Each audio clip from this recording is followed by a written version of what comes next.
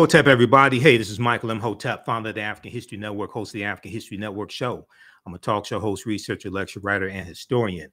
It is Sunday, September 25th, 2022, and I'm here with one of my teachers, one of our Grandmaster Scholar Warriors, Professor James Small. How you doing today, Professor I'm James good, brother Small? Michael. To you. Good, sir. Good. Happy to be on with you.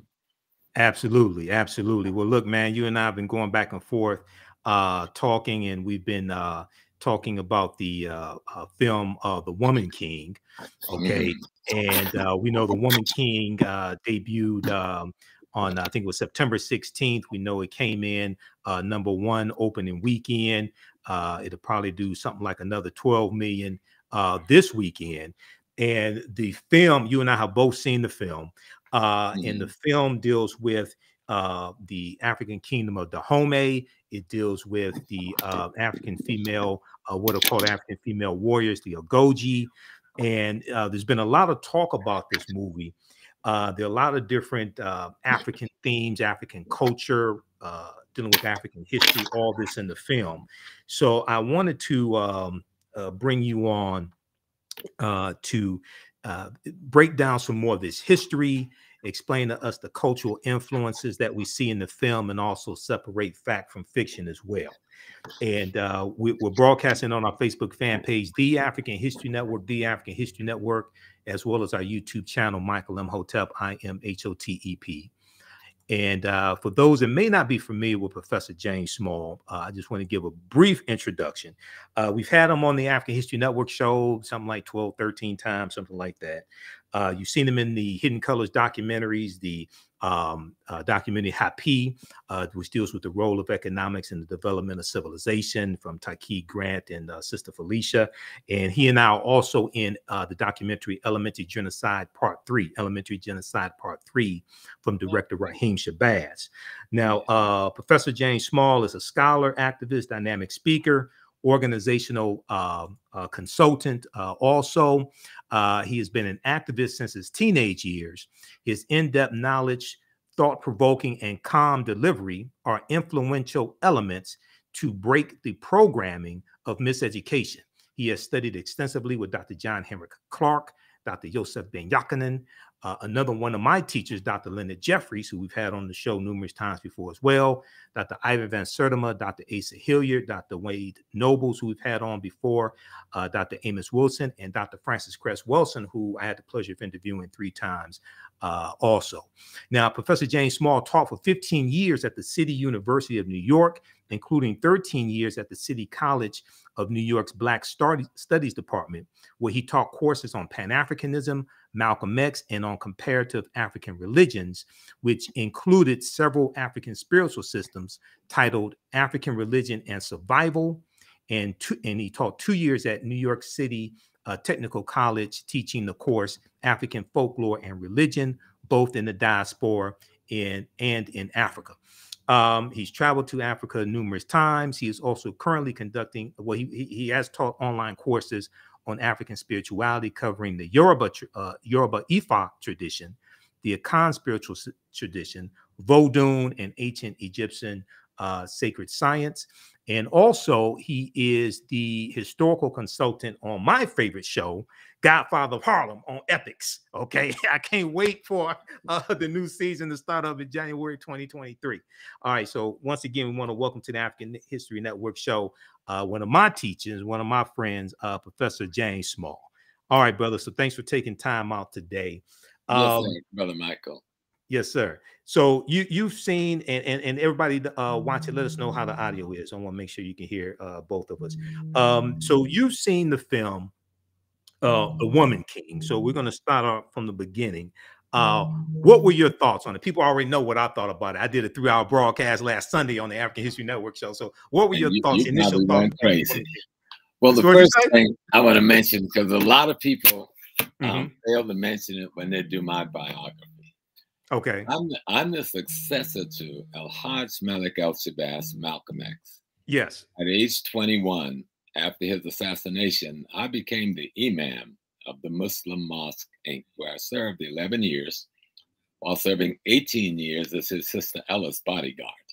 Right. So I saw that in the bio. You told me don't read the whole thing. Yeah, so but that part is my foundational piece. Right. And I just want to mention that because in The Godfather of Harlem, Malcolm will be assassinated in this last episode that's coming up. And we're really trying to do that in a way with dignity to him and the family and not the usual stuff we see. Right. I just want people to know that I come from that. That's my birth space. Right. You know, exactly. Exactly. I saw the movie. I did a couple of talks on it. People just caught me off guard. I sent a couple of people to it because usually I don't go watch too many Black movies because the wrong people are producing and directing and paying for it. Right. So I sent a couple of the brothers from Sons of Africa to watch it, come back, give me a good, and they had a good report. And some friends called who I love and trust, and they loved it. So I did a couple of shows without seeing it, and I realized something this significant you can't do that with. Right. So I went yesterday myself, and I sat quietly, and I was blown the hell away. You know? Exactly. I mean, everybody know I love Viola Davis. I mean, if her husband said, I'm divorcing Viola today, I'll tell Carol you're going to have a second wife in the house because I'm going to propose tomorrow.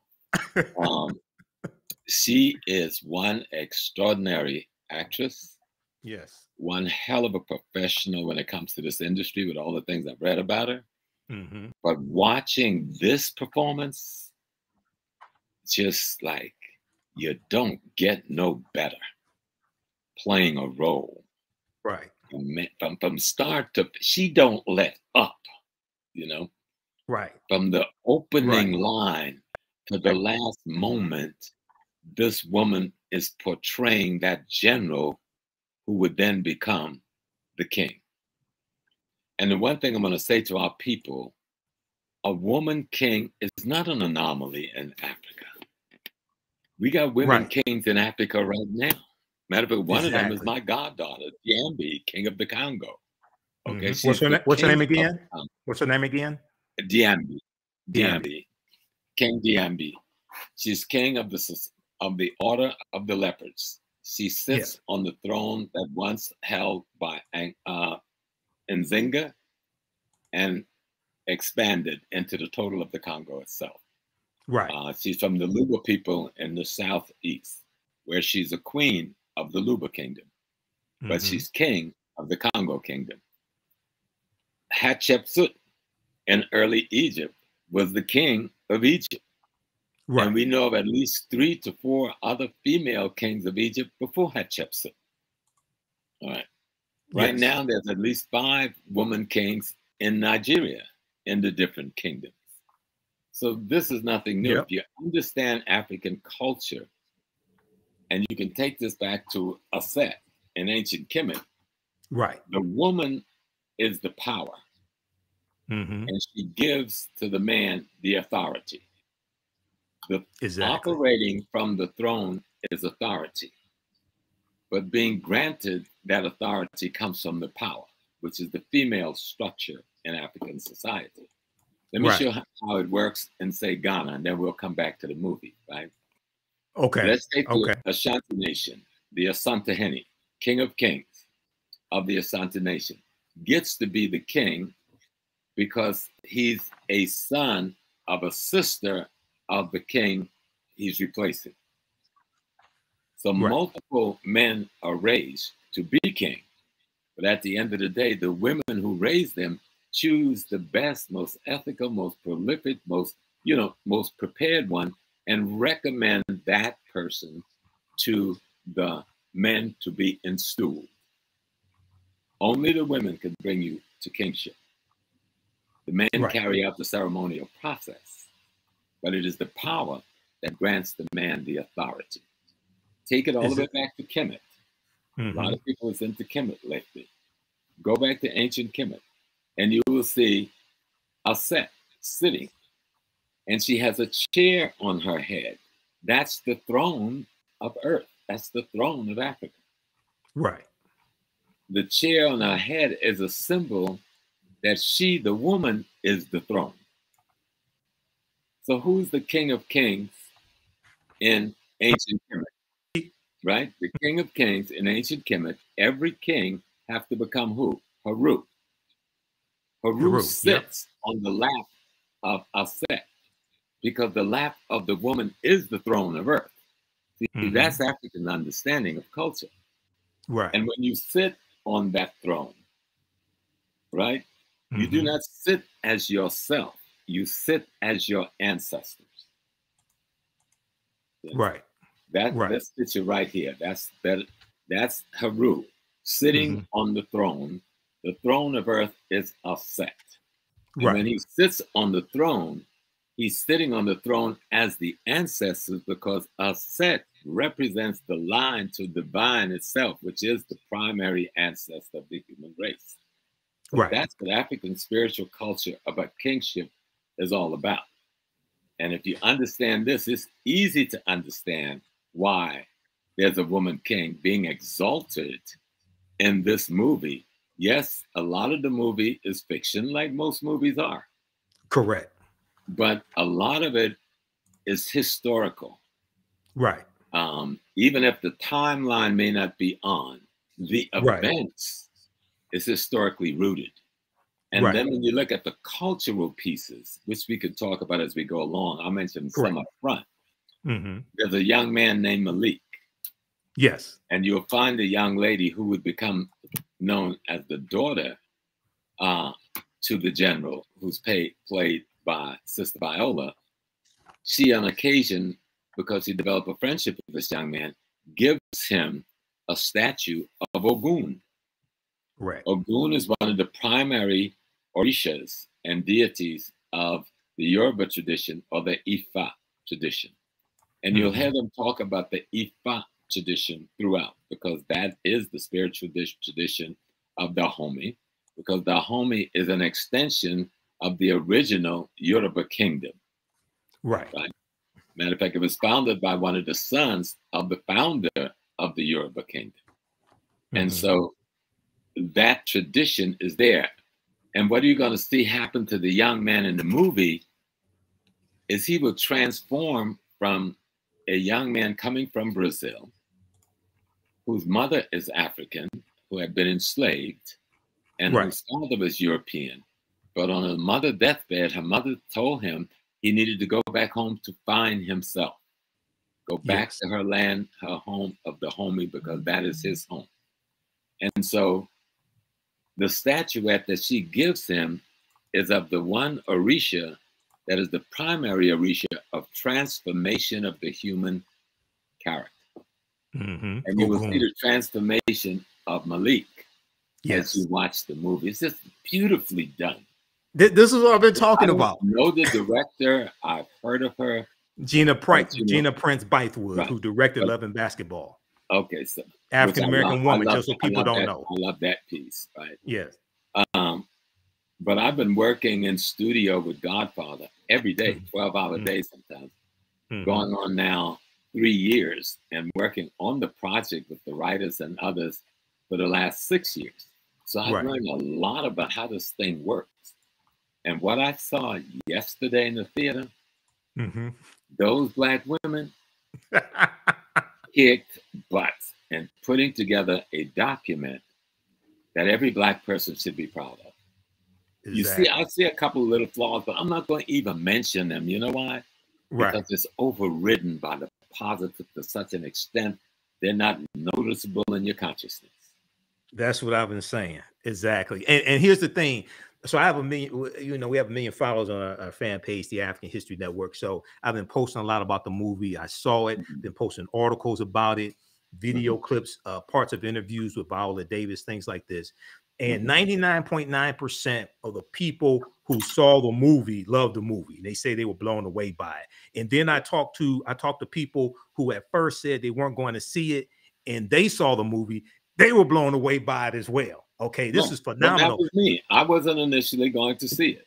I thought, I'm tired of them doing the smile in your face and poisoning us on the back end, right?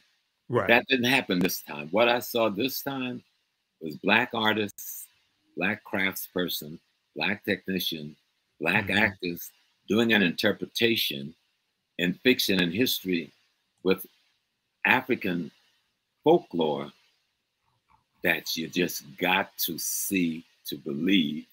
And so I call all my children, said, take my grandkids, buckle up, look up, take my grandkids. They got to go see this piece. Right, exactly. And I don't do that very often because I'm not a movie goer. I only go to the movies. Right. You know?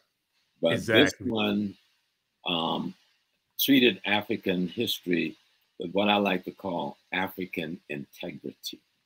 African integrity. African integrity was so glowing. And not just the visual, but in the dialogue. You heard this praising in the dialogue. This African dignity in the dialogue. This African love in the dialogue. I go like, damn, this is really good. And I found myself crying on more than one occasion. I don't do that. Right. I cried at the end. I shed some tears at the end. My breath a couple of times. I was hit so heavy because, I love African history like you. Right. I've absorbed myself in it. I live it. And that movie had me reeling.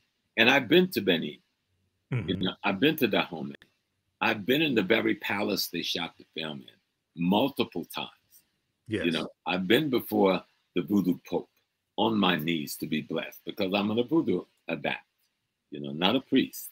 I'm an adapt, one who practices, who knows the tradition. A Vodun? Yes. Well, the state religion in Benin is Vodun. Vodun, right. Vodun is the Dahomey manifestation of what we call Yoruba. Yeah. Same spiritual system. But manifests different in different cultures, different locations. It's at the end of the day.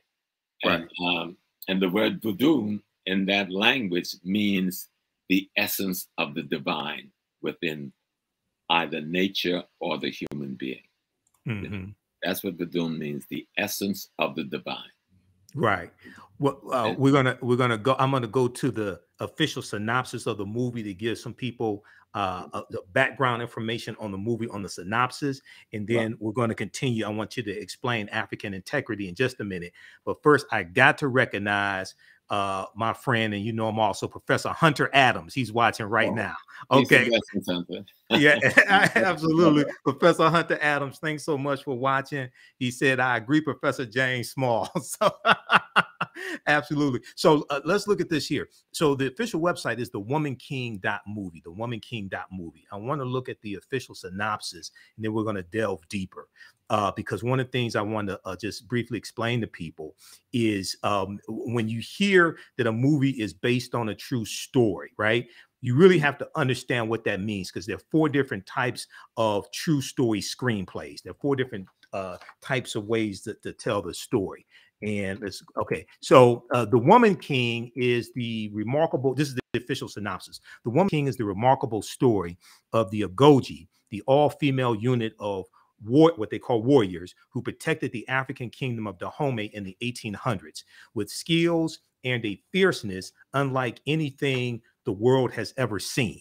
Quote unquote, inspired. This is the key word, everybody. Inspired by true events, The Woman King follows the emotionally epic journey of General Naniska, played by Oscar winner Viola Davis, and it was her production company, her and her husband Julius, their production company that produced this film, as she trains the next generation of recruits and readies them for battle against an enemy determined to destroy their way of life. Some things are worth fighting for. It's directed by Gina Prince-Bythewood, who's an African-American female woman. Story played by Maria Bello and Dana Stevens, 2 white women, and produced by Kathy Schulman, Viola Davis, husband Julius Tennant, and Maria Bello. Okay, so the reason why I wanted to go through that, Professor Small, very quickly here is, and I've done a ton of research on the film as well. There is, I've experienced this before with other movies, and you have to be careful when you hear a term like based on a true story. You have to really understand what it is. So very quickly, there are 4 ways to tell these historical movies. Okay, this is a good article everybody can read. It's from Screencraft. Is your script based on, quote unquote, based on or inspired by a true story? What's the difference? So you have based on a true story, you have based on true events, you have inspired by a true story, and inspired by true events. Those are four different types of ways of telling a story. Mm-hmm. Each one has different levels of fiction interwoven into them. The Woman King, according to the official synopsis, is inspired by true events. Okay, I want to briefly explain what that means. Screenplays don't come as loose as the term, quote unquote, true, as they do with stories, quote unquote, inspired by true events. Okay, this is not to attack the Woman King. I just want people to understand this. These scripts take a true event. We can blow this up even more. These scripts take a true event and tell a cinematic story with nearly all fictional characters and fictional macro events. Okay, so once again, I study a lot of movies. I've done lectures dealing with different movies, so you just have to understand how they're telling this movie. Is it based on a true story? Is it based on true events? Is it inspired by a true story or inspired by true events? Inspired by true events, by definition, based upon the industry, is going to have more fiction in it than the other ways of telling these stories. Okay, go ahead, Professor Small. Well, the key thing, because I work with the Godfather of Harlem. Yes, and exactly. It's based on true events. Yes. And The Godfather of Harlem, we really do the autobiography of Malcolm X. We've actually devoted more time to doing that than any other cinematic production ever. Okay. Malcolm X have been in something like about 12 episodes, also, no, 22 episodes when it's over, 22 or 23 episodes of this piece. And my fighting there is to keep what I call African integrity and historical authenticity, which is not easy. Okay. Exactly. But it has gotten easy because the writers are both black and white, 50%. But they come from on Godfather of Harlem. On Godfather of Harlem. They come from the industry's protocols. So here comes this guy from a Black Studies, Black nationalist background, who knows nothing about writing, but want to see images on the screen that reflect African integrity, you know, and reflect the historical authenticity that I think it should. But it's fiction. It's like, how do we take Malcolm X? How do we take Adam Powell? How do we take Bumpy Johnson and create a fictional story about a gangster who partners with civil rights and human rights leaders to get control of Harlem from the white operators of Harlem?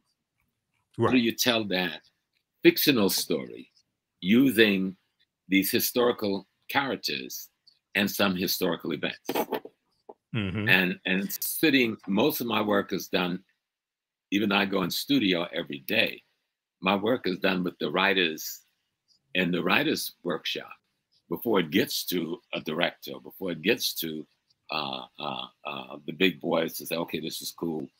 And so that's where we get a chance to say, this is what the dialogue is going to look like. This is what the scene is going to look like. This is what's going to be in that room. This is what the costume is going to look like. This is what the attitude is going to be, etc.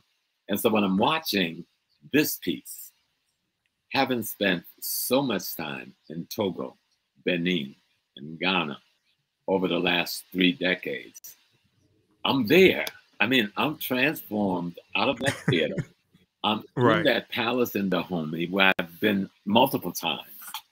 And I'm feeling the spirit of the Agojie. Because I've heard them talk about it so often. They lecture to us when we go there. The king even engaged in the lecture with us so that we begin to appreciate the history.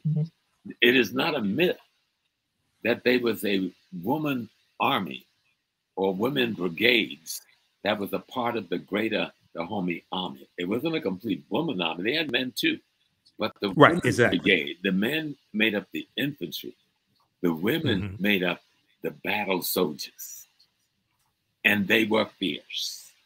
Right. And they do little demonstrations for you when you go to visit, you know, and you begin to appreciate this. And I'm watching and it goes. And I've also studied, like you, many of the rebellions and the resistance on the ground in Africa before we got on the slave ship. Many of the wars, many of the jihads to try and stop the slave trade, which had been going on for 1,500 years plus before 1492. So we had been at war for a long time against this thing. I've been to places where we saw part of the resistance up in northern Ghana and other areas where the people built houses without windows, if you can imagine that, right? And the fence around the house is 10 foot tall. The housing compound is 10 foot tall, but the gateway to get in the house is 2 feet tall. So you got to get on your knees to crawl into the courtyard. So an enemy would lose his head trying to come down, you understand? But that was the defensive mechanism that our people put in place. They had the windows on the roofs. The roofs open up so that they could get sunlight and air. And they just had slit in the walls to use their arrows. So we resisted. So the phenomena that is being portrayed is not abnormal nor unusual. The unusual thing is that there is an army that have a significant female presence leading it. And in this story, the story is about an extraordinary female general who would become king. Right. The woman king. Yep. The woman king.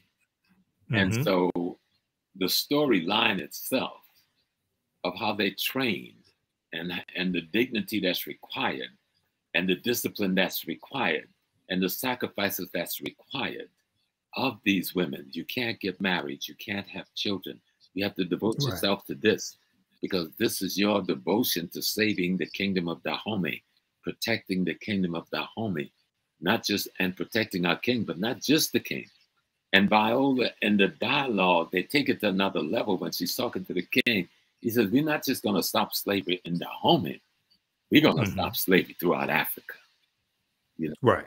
It's not just going to be our people we're fighting for. We're going to fight for any people. If this wasn't real history, I would want it to be. Exactly. Okay. We've watched Wonder Woman. When I was a child, I love Wonder Woman when I was a child. The Amazons. Hero. Yep. All right. We watched Supergirl. You know what I'm saying? They were fictitious stories about white women heroes that was saving the white community. That's cool.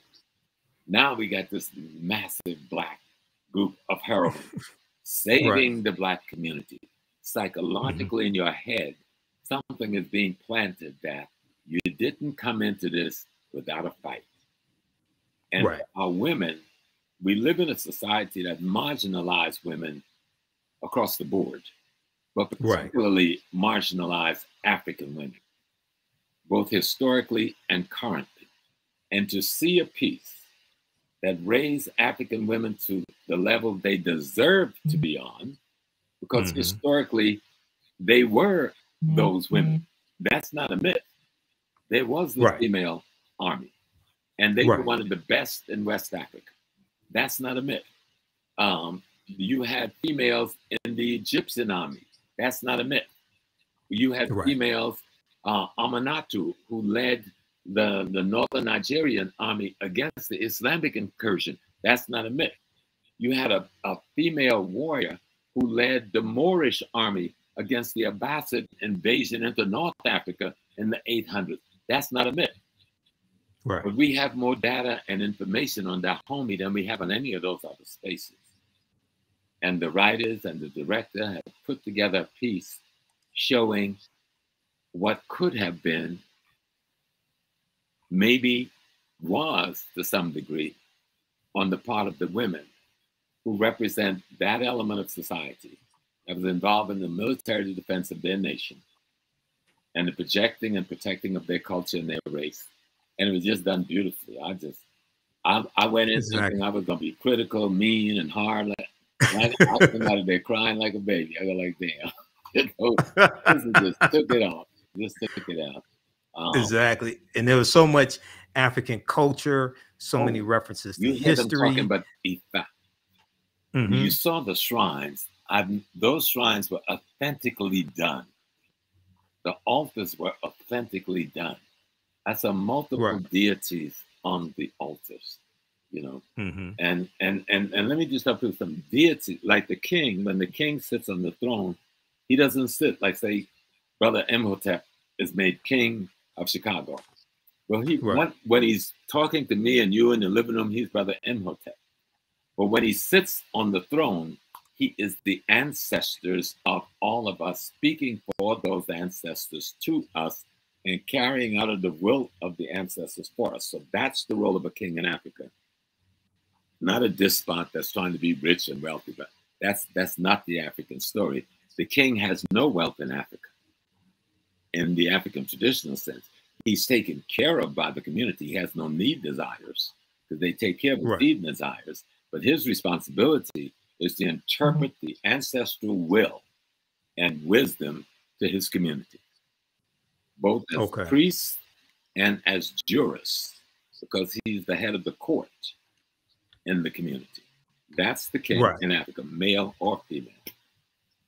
Yeah, you know, a lot of our understanding of the term king comes from a European perspective. Yeah. Not from an African cultural perspective, because I saw a lot of comments saying, oh, it's the woman king. They're trying to emasculate the men and things like this. And I saw the movie. That's not the case. Go ahead. That don't happen. Matter of fact, in the movie, the man is helping to train the women. In the movie, the man is fighting beside them as the lead musketeers that opens the way for those warriors to come in to play. Right. So, and all through the movie, you see that partnership between the general who leads the women and the king who she and those women serve. And I saw nothing emasculating or demeaning at all. I saw a partnership that simply told a fictitious presentation of a reality. There's a reality of those women warriors. There was a reality of that army being made up of warriors who were women, and that they were considered by history, both white and blacks, writing at that time, as being one of the most fierce army in the field. The only thing that stopped them was the gun technology of Europe. Right. Exactly. Okay, this is what I want to do, because we're going to come back to this and we're going to deal with some more of the history of Dahomey, and I want to show a picture of the actual Agojie. There are some good articles written. Smithsonian Mag has a really good one with Smithsonian Institute. They have a really good one dealing with the real warriors behind the woman king. It goes deep into this history. But you mentioned in Nigeria, and you and I talked about this on the phone. So I posted this article a few days ago because I saw so many people, most of them didn't see the movie, saying, oh, they don't have women kings in Africa and things like this, right? So there are a number of different articles on this topic here. This one here is from gboah.com, gboah.com. Check out the 7 beautiful Nigerian female kings in charge of their kingdom, okay? And it goes through and lays them out and where they are in Nigeria. This is right now. This is not 100 years ago. This is right now, okay? Why do you think so? You talked about Hatshepsut in ancient Kemet. Okay, so she was tell us a little bit about Hatshepsut. She would be considered a woman king. We know she was the pharaoh is the king. Pharaoh. And she was the pharaoh. Mm-hmm. The woman is the power in Africa. Men, give up your European genital danglings, because the power has nothing to do with gender. Okay? Right. It has to do with roles in nature. Mm-hmm. Roles in nature. You came from the womb and the belly of a woman. It did not come from your belly, even though your sperm fertilized the eggs that became you.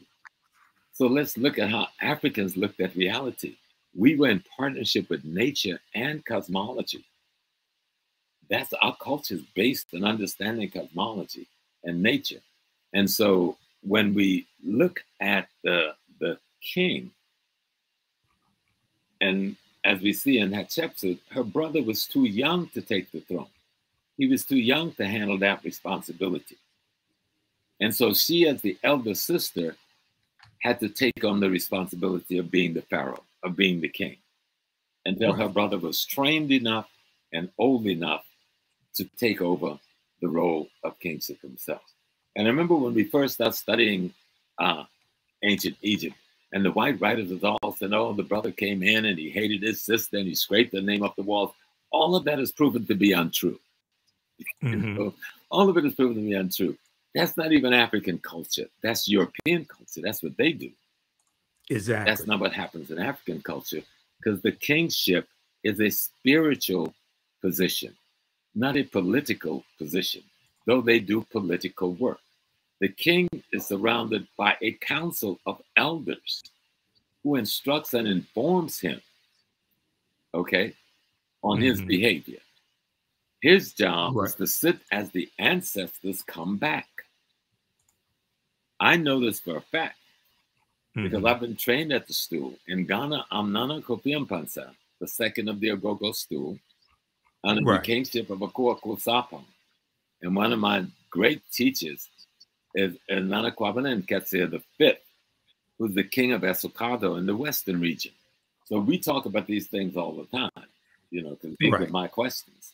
And so if one thing this movie would do is force us to study our history before we got to North America, then and culture. Then I'm history and culture. Yep. Because a lot of this, you know, because of we've all been attacked by white supremacy and racism, and it's made us paranoid about anything. Well, not only that, we've internalized white supremacy. We've internalized to various extents white male patriarchy. So we don't see it. We don't see, many of us don't see African women as equals. Right. And then you hear woman king and you say, oh, they're trying to emasculate the man, things like this. And then you have people say, oh, there were no women kings in Africa. And I'm like, what are you talking about? And we always praise, many people over here know Ya Santiwa. Ya Santiwa. And they said, oh, well, she was the queen mother. No, she was the queen mother until the king gets captured. Then she became the king. Because it was the queen mother who made him king, who named him king. Once the British captured the Santahene and there was no king on the throne, the responsibility of the kingship fell on Ya Santiwa, the queen mother of Ajisu, and she became the leader of the army of resistance against British occupation in central Ghana. So when we study the history is just so beautiful when we study it and learn about our women and really get to see, oh, wow. Exactly. These other people's culture. We got our own culture. We have our own look at. We have our own way of knowing things. We have our own worldview that we have imposed for ourselves on ourselves. And this becomes so important. I saw somebody talked about the book Barracoon and talked about Kofi, this one brother who was sold by Dahomeans. Even in the movie, they treated this well because the current king in the movie is criticizing his brother who started this slave trade thing. And they're trying to figure out a way. Oh, Gezo, how do we stop it? And the woman king, as she's now the general, is saying, we must find another way to have commodities that we can make a living off. And she sets up these palm oil plantations. Palm oils, to create an income for the community. And I think she had another, she said we could sell gold as well to get an income. And so they're looking at it and saying, wait a minute, we're trapped because these people have put us into a situation. Now, if you study the history of Africa, coastal African peoples were basically fishermen. Most of the slave trading took place on the coast, and then they would go inland with their guns and weapons and capture people. The coastal people were subjugated. Yes, some of them were involved in the slave trade at the barrel of a gun because they had been conquered and subjugated. Study the history, learn the history. And you might learn about Chief Sam, the Ghanaian who brought 3 ships over here to take us back home, and you don't even know his name. So let's Face to Face Africa has an article about him. Let's talk about Bonsu. You said the Ashanti sold us. What about King Bonsu, who marched the Ashanti army from central Ghana down to the coast, emasculated the Dutch, took over the slave dungeons, drove them all out, free all of our people, then marched the army back up to Kumasi. Let's learn these stories. Let's learn of these great heroes. We've got brothers selling drugs to us on the streets right now. We can't deny that Black people do things like that. You've got Black people killing more Black people on the streets every month than was killed in slavery any given month. We can't deny that's so, but we got to understand why that's so. Right. And so we had some folks in Africa who was involved in slave trading, but that was less than 1%. Let's talk about that 99% who were the victims or who were defenders of our people. Unless millions more would have got caught up and died in the slave trade. I'm going to go to that in just a second because I want to share an excerpt of the book, Fighting the Slave Trade. Before we go to that, hey, everybody, I'm Michael Imhotep, founder of the African History Network, host of the African History Network show. We're speaking with one of my teachers, Professor James Small. We're talking about the film, The Woman King, as well as the real history of the West African kingdom of Dahomey and other history also. If you like this type of information, you can support the African History Network, $ the AHN show through Cash App, $ the AHN show through Cash App, also through PayPal, paypal.me/the AHN show. This helps us keep doing the research, stay on the air, keep broadcasting. I've been hosting the African History Network show for 12 years now. So this helps us keep doing the research. We also have the information at our website, TheAHNHistoryNetwork.com, TheAHNHistoryNetwork.com. And just very quickly, this is up for those that don't know. This is our official Cash App account, $ the AHN show, SHOW. When you go to it, it says Michael and it shows my picture there. These other ones, and there are 5 of them out there that are fake African History Network Cash App accounts that have been stealing money from us. I've opened up an investigation with Cash App. We're trying to get them shut down. So that's why I got the information here right on the homepage of our website. Okay. Now, I want to also my online classes that I teach you at our website as well. Go ahead, Professor Small. Yeah. Well, someone said, as a Black woman, my femininity is important to me. Well, girl, go watch this movie because they ain't nothing more feminine than what I was watching yesterday. I didn't want to leave the theater. One thing this movie does not do is demean the femininity of African women. Right. Okay. It is such a beauty. The way they do it is so. I got to meet this lady who was the director. So beautifully done. Gina Prince-Bythewood. Yes. Yes. So beautifully done that the women, though warriors, do not lose their femininity, do not lose their sensitivity, do not lose their love of sisterhood or motherhood. It's all through the piece. It is a well done piece. It is worthy of watching.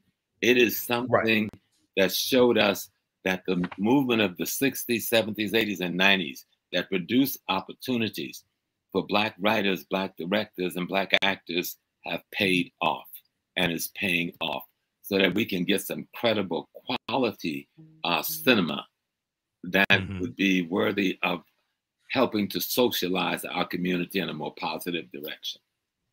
Absolutely. And I think it's really important that you said that there.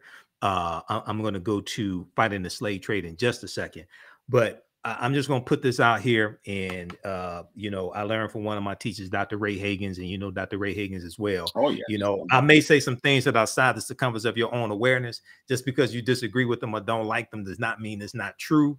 You just have to do some more research to understand what I'm talking about. Unfortunately, because African Americans, because we're in this white supremacist system, this white male patriarchy system, unfortunately, many of us associate being feminine with being weak. And that's something projected to us by European culture. So then when we they'll change that. Go ahead, say that again. Say that again. I need to meet my mama to find if I wasn't her son, I'd marry that lady. And my mama as well. Yeah, exactly. She would slap you into the next world if you step wrong. You know? Right. But so when they see African female women who can beat a man's behind, then all of a sudden they're not feminine. Right. And we associate femininity with being weak. And it's like, no, that's coming from the white. I think you used the phrase white murder culture. Yeah, that's coming from. If they want to see about that for a minute, an example of that, they need to see the woman I've been married to for 51 years. Right. But I remember she was pregnant with our twins, coming home, and she got mugged by this dude. Right. He put up a fight, but he got away with the purse. But she was coming from the Nation of Islam fish store. She chased this dude 6 blocks with this frozen writing. He dropped that purse because this lady got to be crazy with that big belly and that frozen fish, right? So, me and my son was laughing about that last night, talking about the movie. and because of what we go through in this country, and because of our history, you should want a sister who can fight. You should want a sister who can help you defend the home and things like this. Unless you want to oppress the sister, okay? Unless you're afraid she's gonna whip your behind because maybe you did something wrong or something like that, right? But you should want a sister who can fight. Okay, so all right. I want to go to this right here. This is an excerpt of the book "Fighting the Slave Trade" by a brilliant sister, Dr. Sylvian Diop. You and I talked about this briefly today. This is the synopsis. Is at Amazon.com. You can try to get it from an African American book dealer. If not, maybe Amazon. It's called "Fighting the Slave Trade: West African Strategies." This is going to segue into our further discussion with Dahomey and their involvement in the transatlantic slave trade, Professor Small. "Fighting the Slave Trade: West African Strategies." This book came out in 2003. Sylvian Diop is a brilliant sister. I'm trying to get on the African History Network show. She's the author of many books. Here's the official synopsis of this book. While most studies of the slave trade, the transatlantic slave trade specifically, focus on captives and on their ethnic origins, the question of how the Africans organized their familial communal lives to resist and assail the transatlantic slave trade has not received adequate attention. How Africans fought back against this. But our picture of the slave trade is incomplete without an examination of the ways in which men and women responded to the threat and reality of enslavement and deportation. Fighting the Slave Trade is the first book to, possibly so, this came out in 2003. Fighting the Slave Trade is the first book to explore in a systematic manner the strategies Africans used to protect and defend themselves and their communities from the onslaught of the transatlantic slave trade, and how they fought back against the transatlantic slave trade. It challenges widely held myths of African passivity and general complicity in the slave trade, and shows that resistance to enslavement and to involvement in the slave trade was much more pervasive than has been acknowledged by the orthodox interpretation of historical literature. Focused on West Africa, where Dahomey was and Benin currently is, focused on West Africa, the essays collected here examine in detail the defensive, protective, and offensive strategies of individuals, families, communities, and states. In chapters discussing the manipulation of the environment, resettlement, the redemption of captives, the transformation of social relations, political centralization, marriage, violent assaults on ships and entrepots, shipboard revolts like the Amistad slave rebellion, 1839, and controlled participation in the slave trade as a way to procure the means to attack the slave trade. Fighting the Slave Trade presents a much more complete picture of the West African slave trade than has been previously available. Go ahead, Professor Small. Yes, sir. I mean, and it's like we make the mistake when we just hear a cliche or a term. Most people who never heard the word Dahomey until a month ago, all of a sudden now is telling us how Dahomey was in the slave trade. Dahomey came to power politically around the 1720s, 1730. It does not get involved in the slave trade because it doesn't build up a military with the capability until around the 1760s to 1780s. That is over by 1825. Now, we're not talking about an appreciable amount of historical time.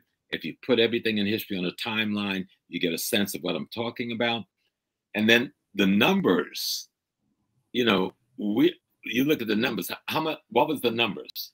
5,000, 10,000? Even that would be too much. But if we look at the numbers, let's stop playing.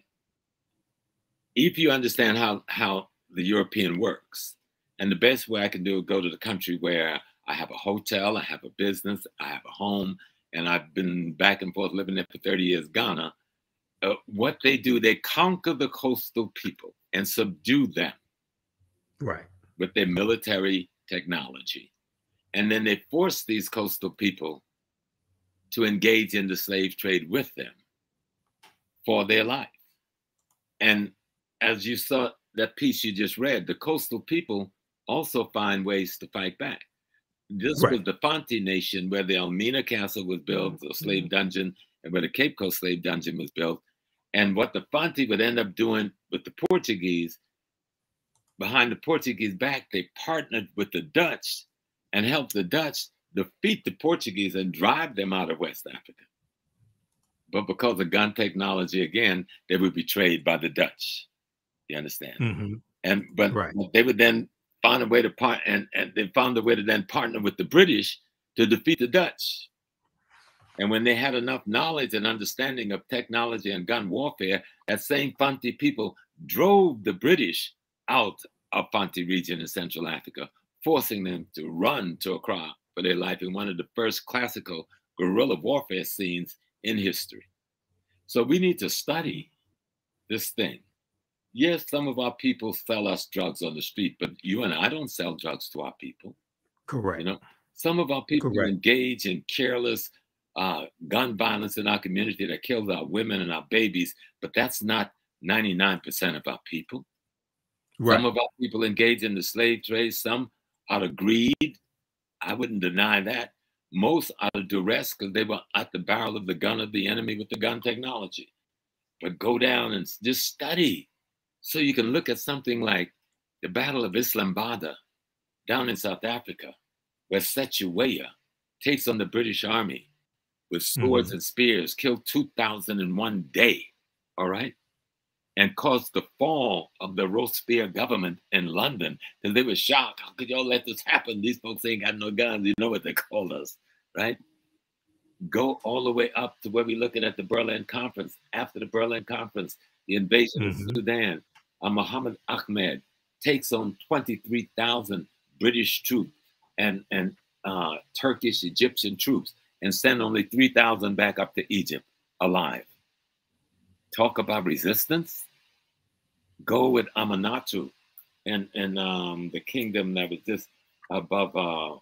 There's just so many episodes of the great heroine and heroes that fought in these wars of liberation and fought of slave resistance. You will never sit back and talk about Africans stole us, because guess who Africans were? That was your uncle, your cousin, your grandma, your brother, your great grandma. Stop being foolish and learn the history of the great people.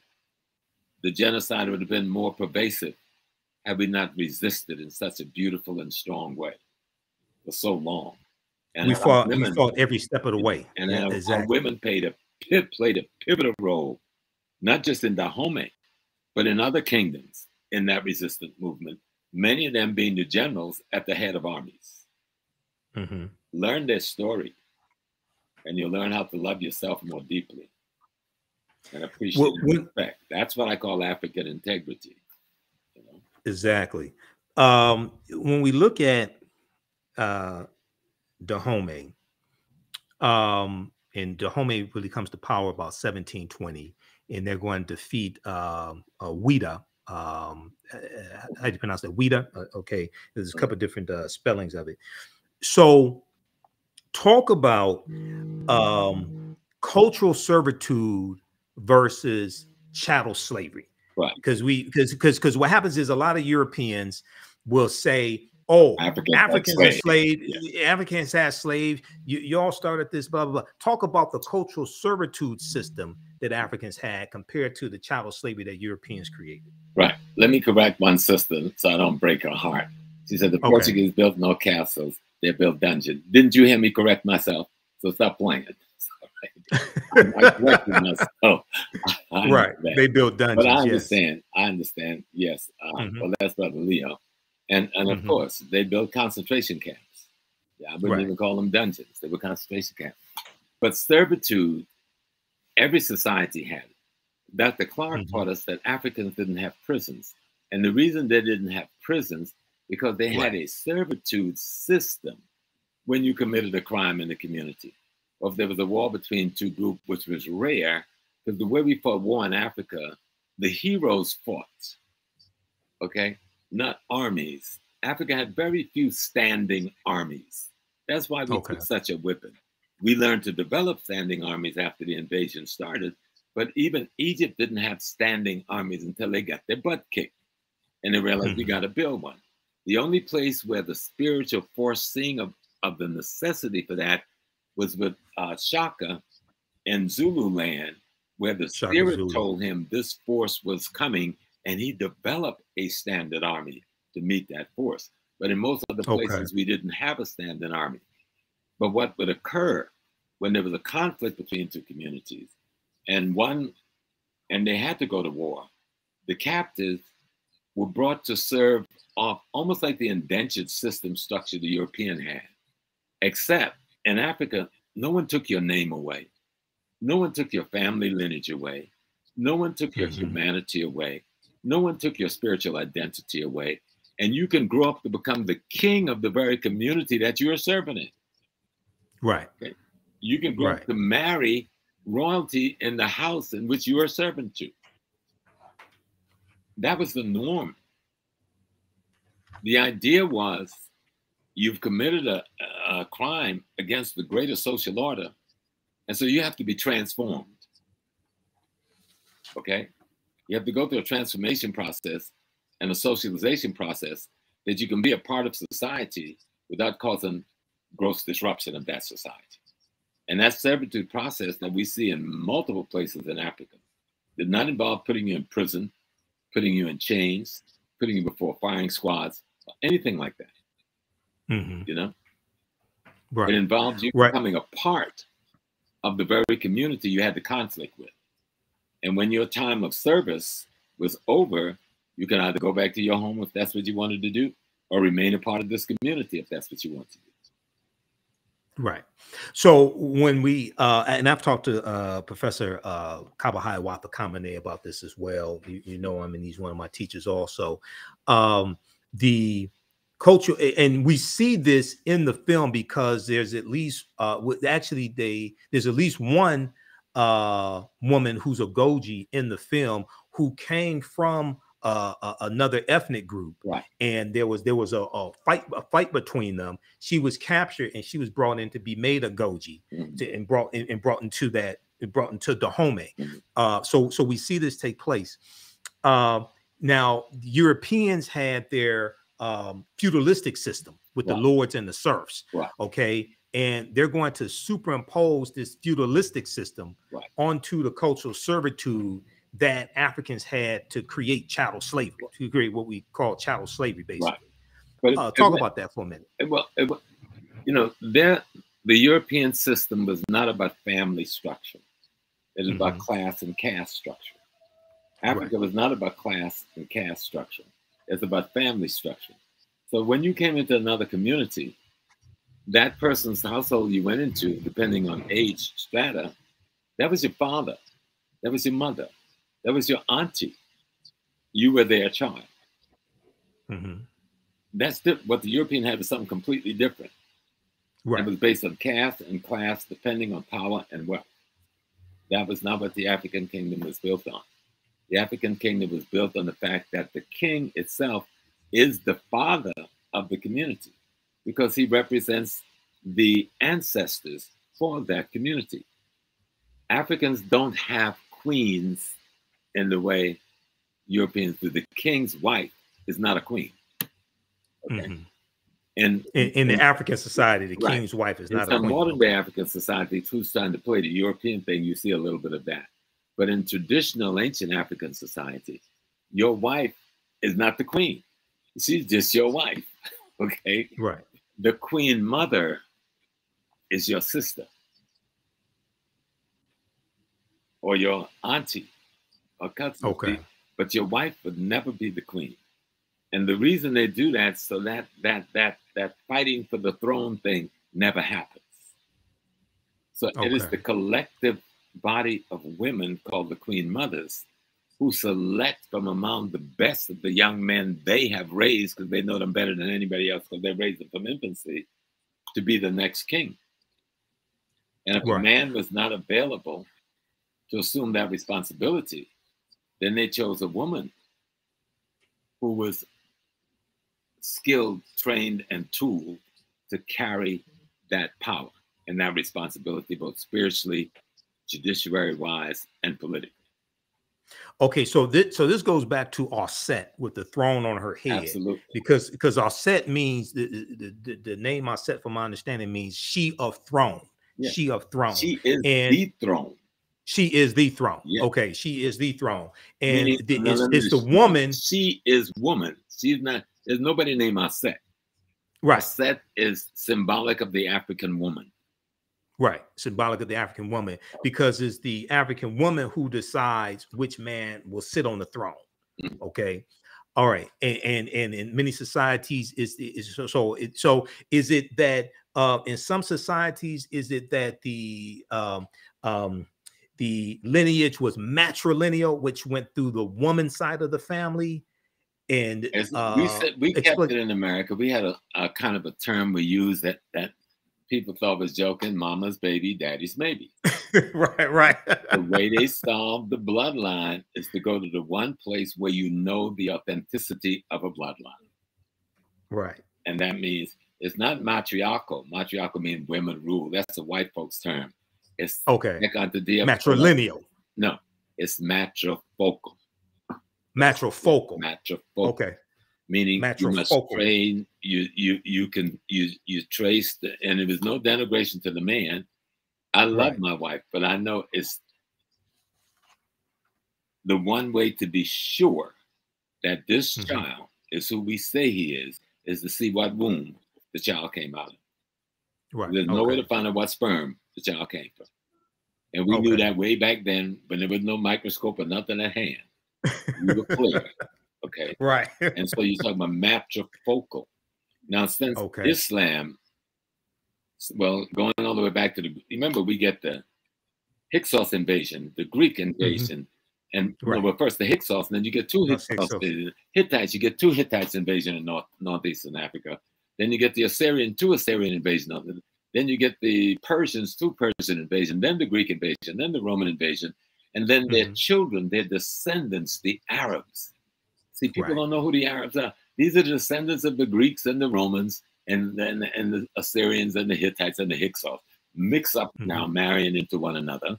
And then they hit us in the 8th century and have the deepest incursion into Africa.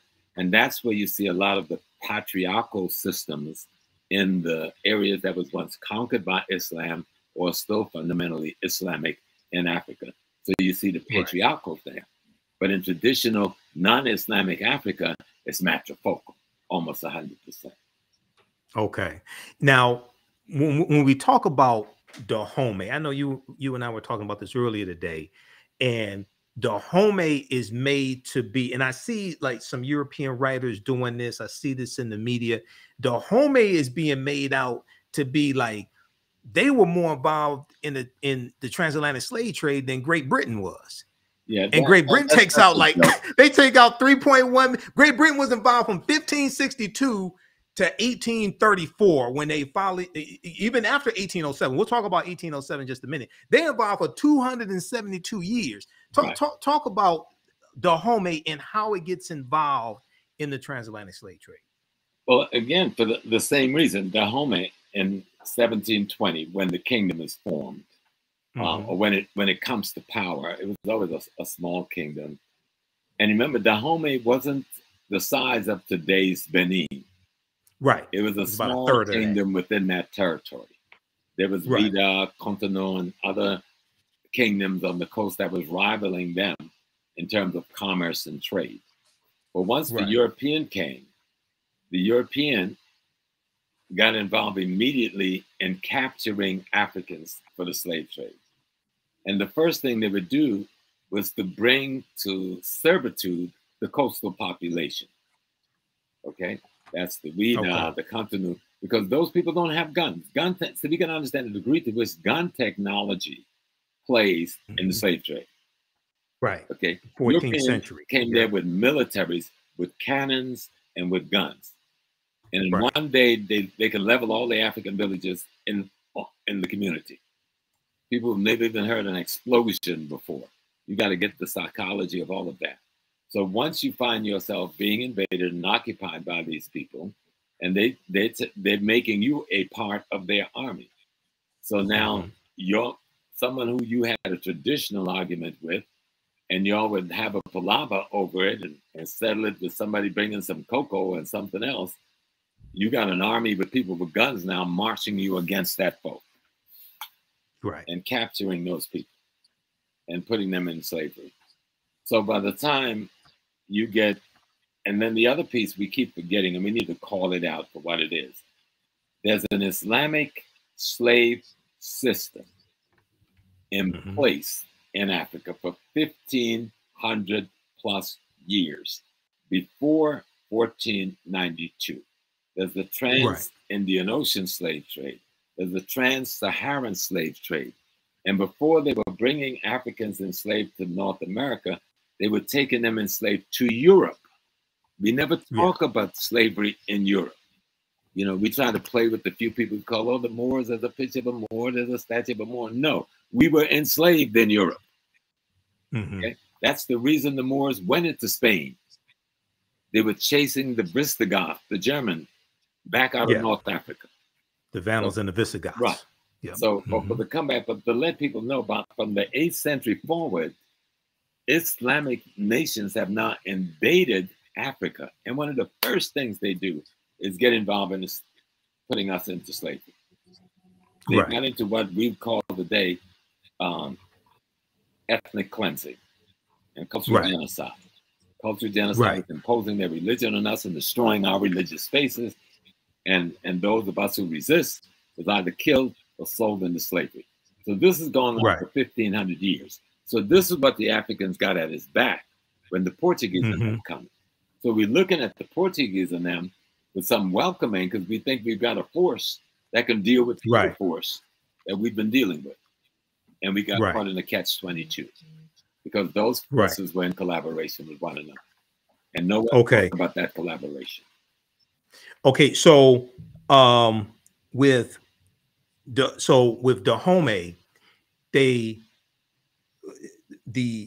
have a cultural servitude system just like African societies did. Anywhere in the Bantu area was pretty much the same because the boundaries we see today, those boundaries weren't there then. Yeah, they come from the Berlin Conference largely. Right. Yeah, we're talking about the major empire, which they're talking about in the films called the Oyo. Oh, that's what I was about to ask. Explain the Oyo Empire and the conflict between the Oyo Empire and Dahomey. The greater Yoruba nation. Right. Yoruba is not a religion. Yoruba is a people. Right? And just 1 second, everybody watching, give us a thumbs up, give us a heart on this broadcast. Go ahead, Professor Small. Answer that question. I'll be right back. So you can go ahead, keep talking. The Yoruba nation and the founder of that nation had 4 sons who went out in different places and settled other lands and built other kingdoms. Well, Dahomey is one of those kingdoms that members of the Yoruba royal family developed and built. But over time, like what happens between many communities, conflict developed around trade, conflict developed around secession, conflict developed around all kinds of things. So Dahomey breaks away from the Oyo kingdom, okay? And so there's a conflict between them. But that even in the story, the fictitious thing of the Oyo kingdom being big into slavery, they don't get into slavery until later on in the greater Yoruba wars that would take place after this period of time that the Dahomey is being talked about. But there's a conflict between Dahomey and the Yoruba land. Yoruba land is being invaded by the British, or by this time have been invaded by the British This is the great burning of Benin and the robbing of Benin of all of its wealth and art and so forth that we hear about in history, but we don't connect it to nothing, right? But there's a greater Yoruba war going on between the people. And these boundaries called Nigeria, they're not there then, okay? Right. They're greater boundaries. People have other kinds of kingdom designs. And there's conflicts between some of these kingdoms, mostly around trade, okay? But you got something else happening at the same time. As the Muslim wars of genocide and ethnic cleansing has taken place in the Nile Valley with the Mamluk Turks and the Seljuk Turks, and then finally the Ottoman Turks by the 9th century and the end of the 9th century, beginning of the 10th century. They're pushing millions of people out of the Nile Valley into West Africa. Y'all hear what I'm saying? They're pushing millions of people out of the Nile Valley into West Africa, in through Chad, in through Cameroon, into Nigeria, down into Ghana. This population, through what is called Burkina Faso, this is the population of the people. Everybody always asks, what happened to the Egyptian? Well, we're talking to each other here right now, okay? Because a great number of those refugees, millions of refugees scattered to the south and to the west, because of the Turkish and the Arab ethnic cleansing that goes on for hundreds of years leading up to the 1400s, are caught as the vulnerable population in what becomes known as the transatlantic slave trade. And I know a lot of us don't go there with that piece, but you've got to understand, who are these people?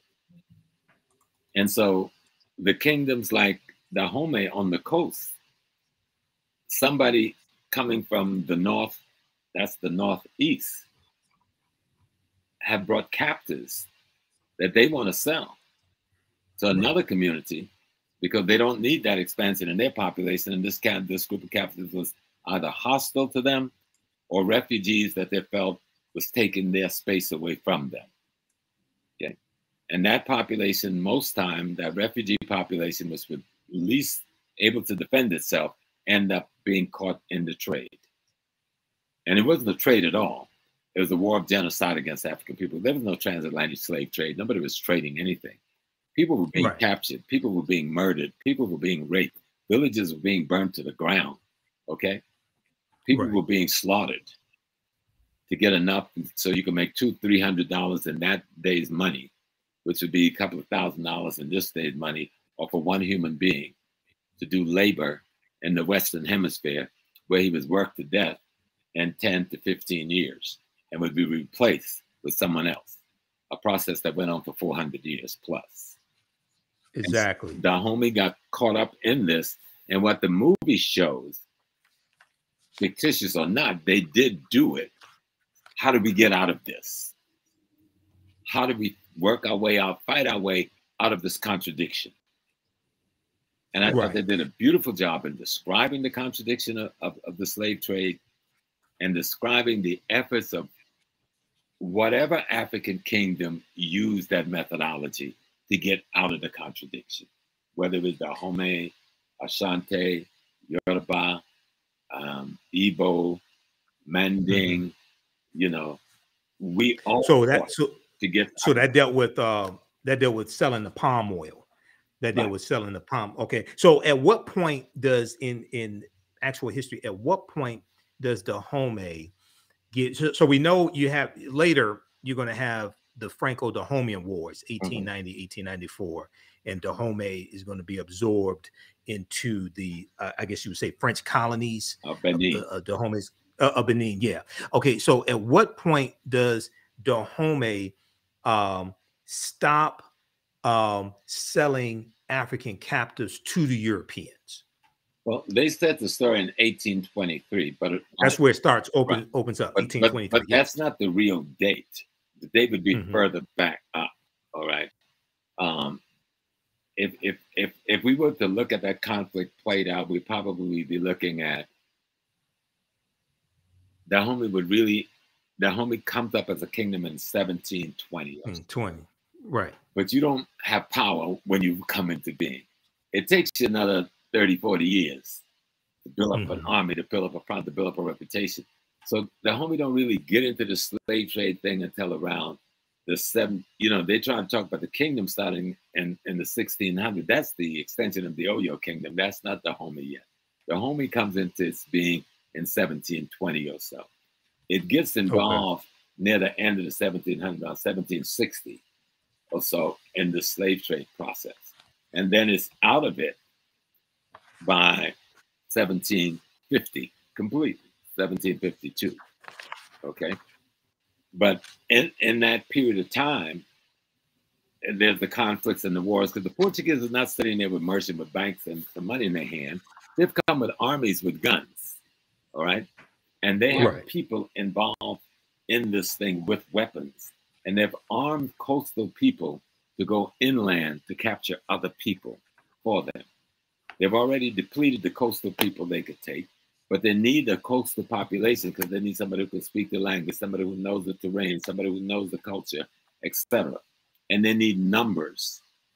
And so they could take these captive people and make them their collaborators, though many of those people will resist them and betray them. That's why it's important to understand the history, because it's not a one look, you know. Right. You have to really see the intricacies of resistance and rebellion and death. It's just like most people come to North America and say, well, y'all never really freed yourself. Well, you never looked at our history to say that. There's recorded at least 300 plus African rebellions that was of significance in the United States, North America. Mm-hmm.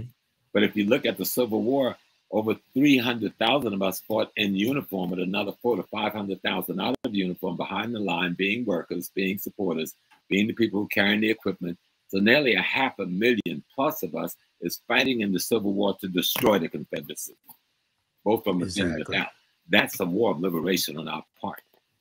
Exactly. We fought to free ourselves. It wasn't given. Right. It wasn't Abraham Lincoln. We fought to free ourselves. We killed millions of white people, okay? So y'all need to stop it and really see what happened here. And if you go back down to the British, we fought with the British who said, we're going to give you freedom. In the North, we fought with the British in the South. And the British, the people who fought with the North, you know, they ended up in Nova Scotia and then Sierra Leone. Nobody ever asked for the largest part of that Black population went, who was in the South. Because the largest part of the Black population fighting against America was not in the North. And you know where that population went? To Jamaica and to Trinidad. Okay. And they started the Pocoman movement in Jamaica. Those Black Geechee Gullah people who fought with the British. And in Trinidad, Tony Martin deals with this in his book, his last book, God Bless His Beautiful Soul, History of the Caribbean. He deals with the population that went to Trinidad, and I went to that community. And the streets are named after different military companies they fought in for the British. And when it was, you know, so don't tell me, if you don't know history, you say we accepted this. But if you know history, there's hardly a week went by when some Black folks wasn't rebelling in North America. Well, the same thing went on in Africa. It would a day go by where somebody wasn't killing an enemy, escaping from slavery, leading an army against the enslavers, putting up defense against enslavement, and that's all across the continent of Africa. And here in the United States, especially, other ways that we rebelled against slavery, learning to read and write was a way of rebelling against slavery. And one of the things many of us did when we learned to read and write, we wrote our own freedom papers and ran away also, because oftentimes the slave patrollers, a lot of them were illiterate. That patrolled the roads, things like that. So you can give them with a stamp on, and it was good to go. Yep, you can say this is your freedom paper. But you had resistance movement in Africa was extraordinary because Africans didn't view human beings as commodities. That's culturally out of sync. Our worldview didn't work like that. That's you can't view Africa through European lenses. Otherwise, you're not going to even understand what resistance is. You know, to take a human being's name from them, that's tantamount to slitting somebody's throat. Right. You don't take a human being's name. Your name is your ancestral lineage tag. Takes you back to God. Right. You know? And so if you just look at the African concept of being human, it didn't allow for chattel slavery to be a part of their consciousness. And even those who got involved in that selling people as commodity, like for that period in Dahomey and that period in Ashanti, and maybe some other places as well, one thing you will see for sure, they knew nothing about chattel slavery. They had not been on a ship coming to America. Not a single one of them owned the slave ship. All right? They didn't control the armies that was controlling the shores of Africa. These were all white foreigners with guns. They didn't own a single plantation in America or the Caribbean or Central South America. So let's stop giving ourselves excuses for why we can't look in the mirror and love ourselves. See, because let me tell you what a lot of this is. This resistance is self-hate. Correct. Right? Correct. And someone is trying to say, stop hating yourself, but hating me felt so good. So it's hard to stop. You know what I'm saying? So, and I'm saying, stop hating yourself. Take this tool. No, this movie is not perfect. It's not a panacea. It's not going to solve all of our problems about the slave trade or history. But guess what? You watch movies all the time and you enjoy them. And most of them are nonsensical. Most of them disrespectful to Black people, disrespectful to things African and our spiritual system, and you enjoy them. This one fight to be the opposite of all of that. Go in and enjoy it. I guarantee you, you'll come back and call Brother Michael. Say, Brother Michael, thank you, brother. Thank you, brother. Because I saw some Black technicians and some Black directors and some Black actors and actresses, and they put on a beautiful, fictitious performance inspired by the history of our people, about our women who were extraordinary warriors. And see, the thing is, these women were considered by the whole world that found out about them to be the most extraordinary of extraordinaries. Right. It ain't that they didn't exist. They exist. And the little piece of them that we see in this film that talk about their principles, their integrity, their dignity, their training, their devotion, their loyalty to their nation and their king, that's just a tiny bit of who they really were. Right. Because if we did not have these women, we would not have the woman who raised Jean-Jacques Dessalines, who was one of these women in Haiti to give us the Haitian Revolution victory. Yes. One of these women from the Dahomey army who raised Jean-Jacques Dessalines. And my sister, Ezele Danto, is trying to get a piece out here. She's calling it the Dadas. It's about some of these women. Yeah, I know her. And Danto, I know her. Yeah, she's an extraordinary sister. The Free Haiti movement is what she's ahead of. And these women, many of whom was a part of that fighting force, who've now been captured and sold into Haiti by the French, they've not gotten old, broken down, can't have sex no more, they can't be abused no more, they can't work in the field no more. So the Catholic Church takes them, according to Ezele Danto, these ladies they call the Dadat, and they put them in a church lay organization to convert other young African enslaved women to Catholicism. But instead, these very ladies, these former warriors, trained the leadership that become the women leadership in the Haitian Revolution. Right. And many of the women they trained married the very generals we see as the heroes in the Haitian Revolution. This thing is bigger than you think it is, brothers and sisters. It's exactly. than you think it is. Right. So study, if this movie does nothing else but make you pick up a book, grab a DVD and start studying, listening to Brother Carver, Dr. Jeffries, Dr. Clark, Dr. Jacob Rogers, Dr. Asa Hilliard, Dr. Amos Wilson, going back to our brother in England with When We Ruled. Robin Walker. Walker. I got his book right behind me, Robin Walker. And brilliant brother. See that we have an extraordinary history. We did not give up. Otherwise, we would still be in slavery. Right. We fought every single day from one end of Africa to the other, from one end of the Caribbean to the other, from one end of Central South America to the other, from one end of North America to the other. And we've transformed the white world. And what's so beautiful about Viola and her husband and that beautiful director and the others, they took the content and white intent and transformed white content to an African intent that made sense. They interpreted it in a way that they took the intent of someone else's content being the writing that was done. And all content has intent. Right. And so I'm just assuming, given history, what the intent might have been, even if it wasn't deliberate, just culturally. And I know these Black folks took that content and redirected that intent to give us a cinematic document that I think is rather extraordinary. Okay, we're going to come back to that point in just a second. I want to go to this clip here. This is an excerpt of the interview that Viola Davis did on Good Morning America, because this gets deeper into it, and she talks more about making the film. Before that, we don't want to forget the sisters. We mentioned a number of brothers that are scholars. So Sister Nubia Wardford from here in Detroit, Nubia Marinke, she's watching as well. She just saw the movie. You know, Sister Nubia, she just saw the movie. She had extraordinary production, but also sisters like ancestors like Dr. Francis Cress Wilson and Dr. Patricia Newton.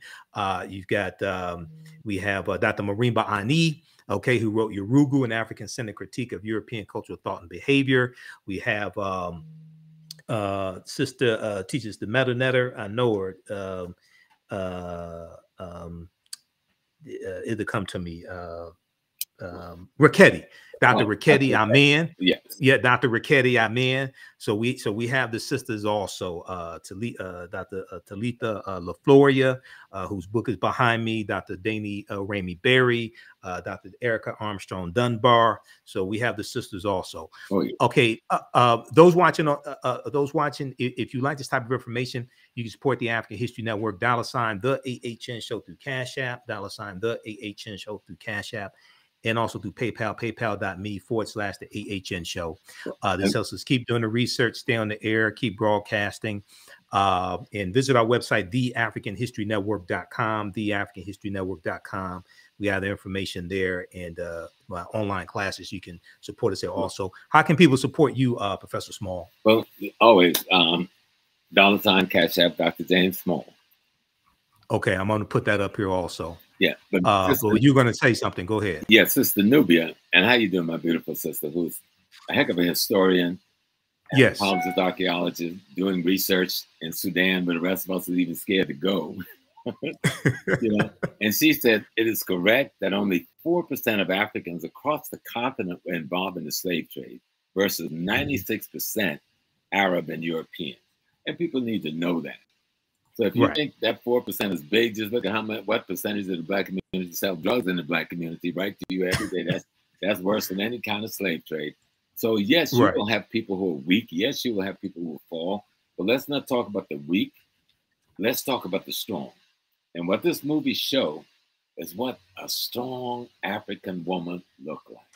Miss Viola, girl, every step you took in this movie made the earth shake. Okay.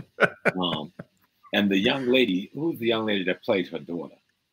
Mbedu Thesu, I think is her name. She's from South Africa. She's from South Africa. Yes. She was brilliant. And the sister who played her big sister, who died in saving her life, she was brilliant with the way she brought this sisterhood concept, motherhood concept of adopting the orphan, bringing you into the family, taking care of you now. That piece that I grew up in on the plantation in South Carolina, that Africa, with so many of us grew up in Mississippi and Alabama and Arkansas and Louisiana and Texas. Let's stop forgetting, because we brought Africa right here with us and we behaved in a certain way. What made you think we behaved any differently at home? Right, exactly. It was Thusu Mbedu. She played Nawi. Yeah. Viola Davis's daughter. Give us your Cash App again, so I can put it up here, Professor Small. What's your Cash App again? $$ Dr. James Small. Okay, Dr. James Small. Uh-huh. Okay, we'll put that up here so you all can support Professor Small also. Okay, I want to go to I want to play a little excerpt of this interview. Viola Davis was on Good Morning America on September 13th, 2022, and let's go to this clip here. It's a movement. This is so much more than just a movie, and you even talked about it being so important to you, and just that zenith for you. That sort of magnum opus, I call it. Yeah.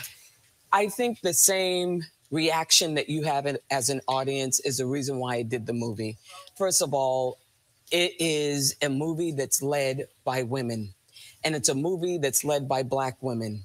And it's a movie that's led by dark-skinned Black women. There is no white savior, you know, and it's women who are warriors, tapping into not only their physical strength, but also when you see the movie, they're humanized. And so, when have you seen that? I remember someone online said, I'm tired of seeing dark-skinned Black women as just strong and fighting and masculine. And I was like, when have you ever seen that? Really? We do now. We do now. And what a cast you've put together to tell this story. Absolutely. Tuso Bedu, Lashana Lynch, Sheila Etim, you know, Adrian Warren, who was in Tina Turner, you know, as well as Sia, Shioma, Jamie Lawson, women who are beyond brilliant, but also, I mean, women who are playing roles of Agojie warriors that literally, it could have been an action film.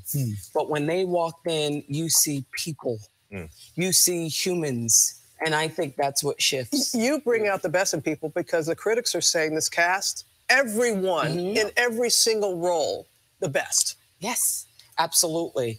And, you know, here's the thing. You know, as a woman, you're taught that being a girl and being feminine is not about tapping into your physical strength. It's about being demure, speaking in a high voice, being polite all the time. Whereas the challenge of, the reason why I loved it so much is my body served me. And it was, I had to do 5 hours of weightlifting and martial arts every day. Was that all new for you? Wait a minute, you did have martial arts, you did weightlifting, you did sprinting, you did weapons training, but you also had to take a DNA test. DNA test, which I didn't want to see. I didn't want to see I'm lactose intolerant. I have a high-rated injury. I said I can't eat sugar. I mean, and I had to keep telling Gina, Prince-Bythewood, great director. I had to keep calling her and say, Gina, listen to me now. You know I'm 56. You know if I get on that treadmill at 9.4, I lose oxygen. If I'm at 9.4, I could die of a heart attack, Gina. These girls are 30 years old. Gina, you got to do something else. You got to do something else, Gina. You're going to have a dead warrior here. Let's give everybody a look. All right. Your family, no wonder.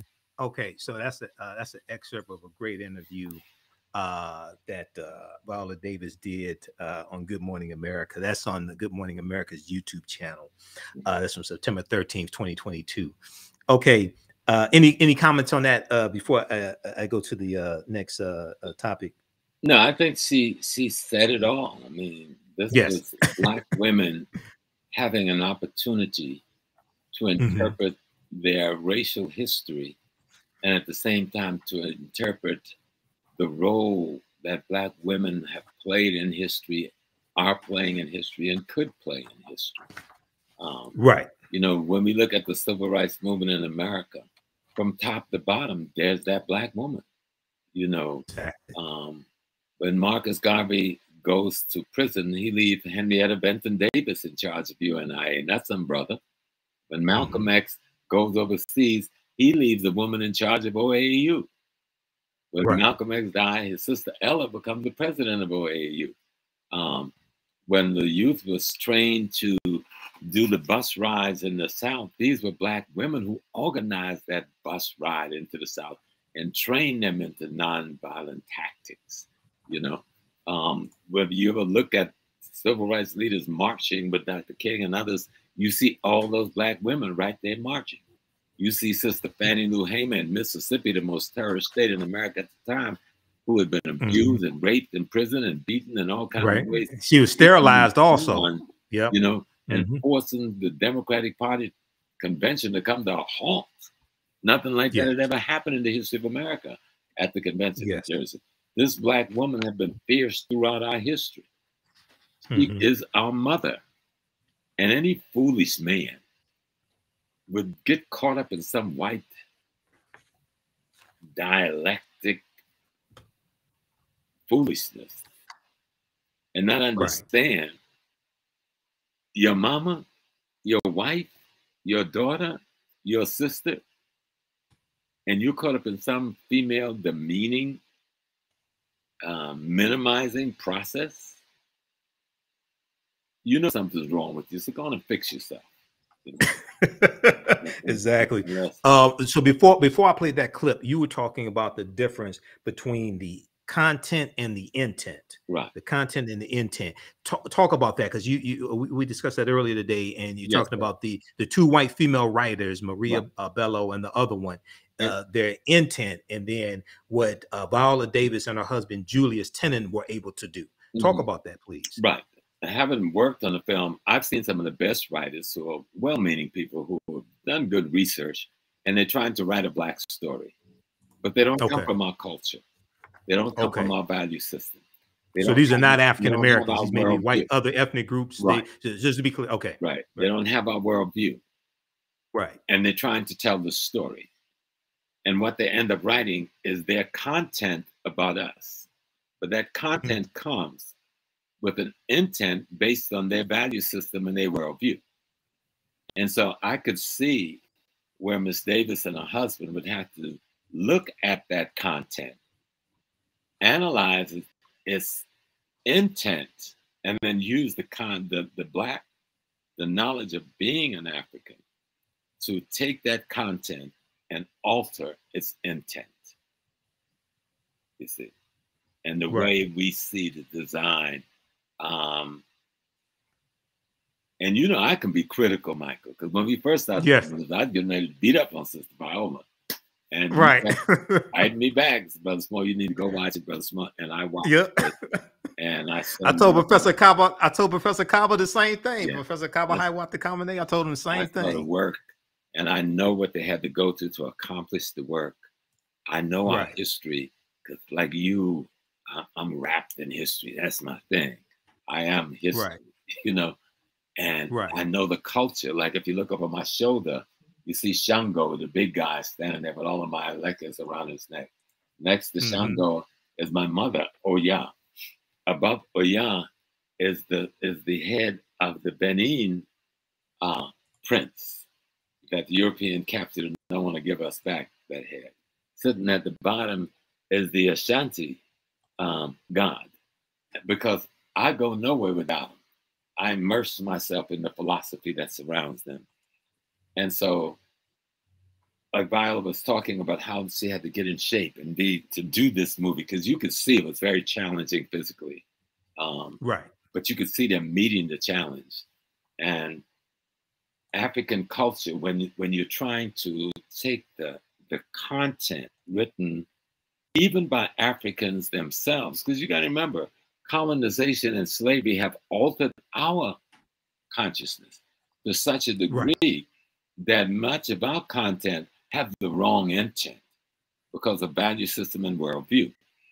And if you want to bring a message to really talk about taking content and creating an intent that will bring a message that will show, even in fiction, the possibility of what the history of a people could have been and should have been, they had a job cut out for them, and they met the challenge. Yes, they met. The challenge. I definitely agree. I definitely agree with that.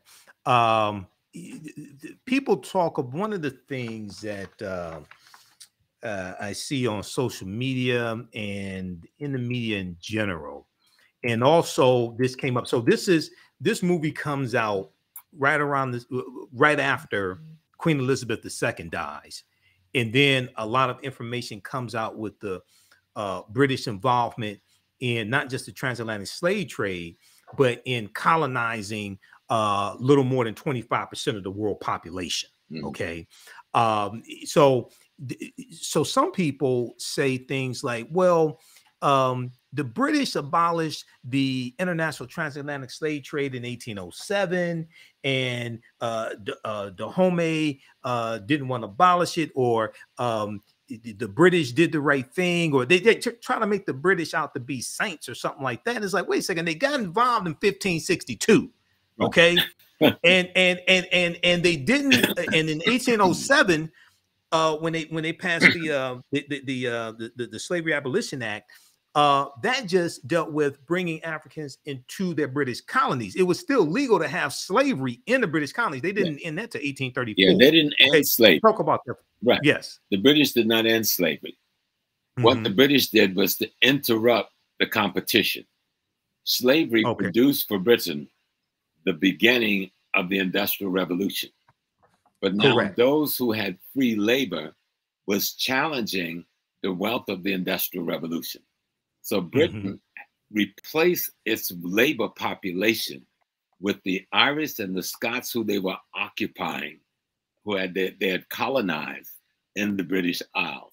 People don't even go back there. The Irish and the Scots, this was their land.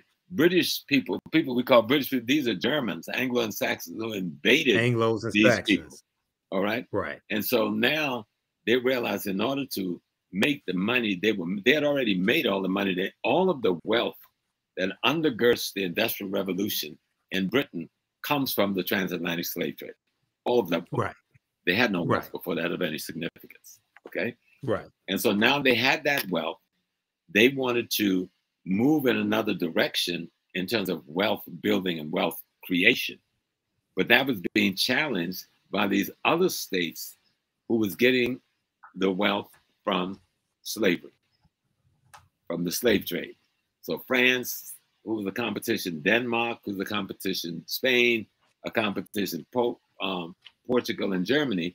Britain had to find a way to minimize their ability to use wealth from the transatlantic slave trade to challenge British hegemony over the burgeoning Industrial Revolution. Do y'all hear what I'm saying? Yes. You get it? Okay. Yes. So they trade chattel slavery for wage slavery on the Irish and Scots. The Irish and the Scots. And then at the same time, they want to minimize the French developing their industrialization and minimize the Portuguese and Spanish developing their industrialization. But to do that, you've got to then do what they went out there with ships and said, and they only have 3 ships out there. 3 ships that can patrol the whole Atlantic Ocean. Give me a break. Okay. So they went out there with ships and said, we're going to block you from trading, making money off the slave trade, because that's going to make you wealthy enough to compete with us in this new industrial direction we're going in. And we're going to say we're doing something for humanity. But at the meantime, they still got people enslaved, not just in Britain itself, but in all the British colonies around the world. Well, now we're going to take it a step further, and then I want to just show briefly some information dealing with the Industrial Revolution, because I do a whole presentation dealing with the African American origins or African American roots of Labor Day history, and this goes back into the origins of the Industrial Revolution, starting in the 1790s in Manchester, England, and a lot of the cotton that was being produced at that time was produced by African slave labor. So when we look at it, people can read this article here. I'm not going to go through the whole thing, but read this article. It's a fact checkers from USA Today. I've talked about it before in the African History Network show. This deals with United Kingdom finished paying off debts to slave-owning families in 2015, which they did. They had to take out a loan to pay. Now, what happened was when they abolished, finally abolished slavery in 1834 in their colonies, Britain pays 46,000 British slave owners. They paid them reparations. It's about 19 million pounds. I don't know what that translates to in dollars. It was about 19 million pounds. Okay.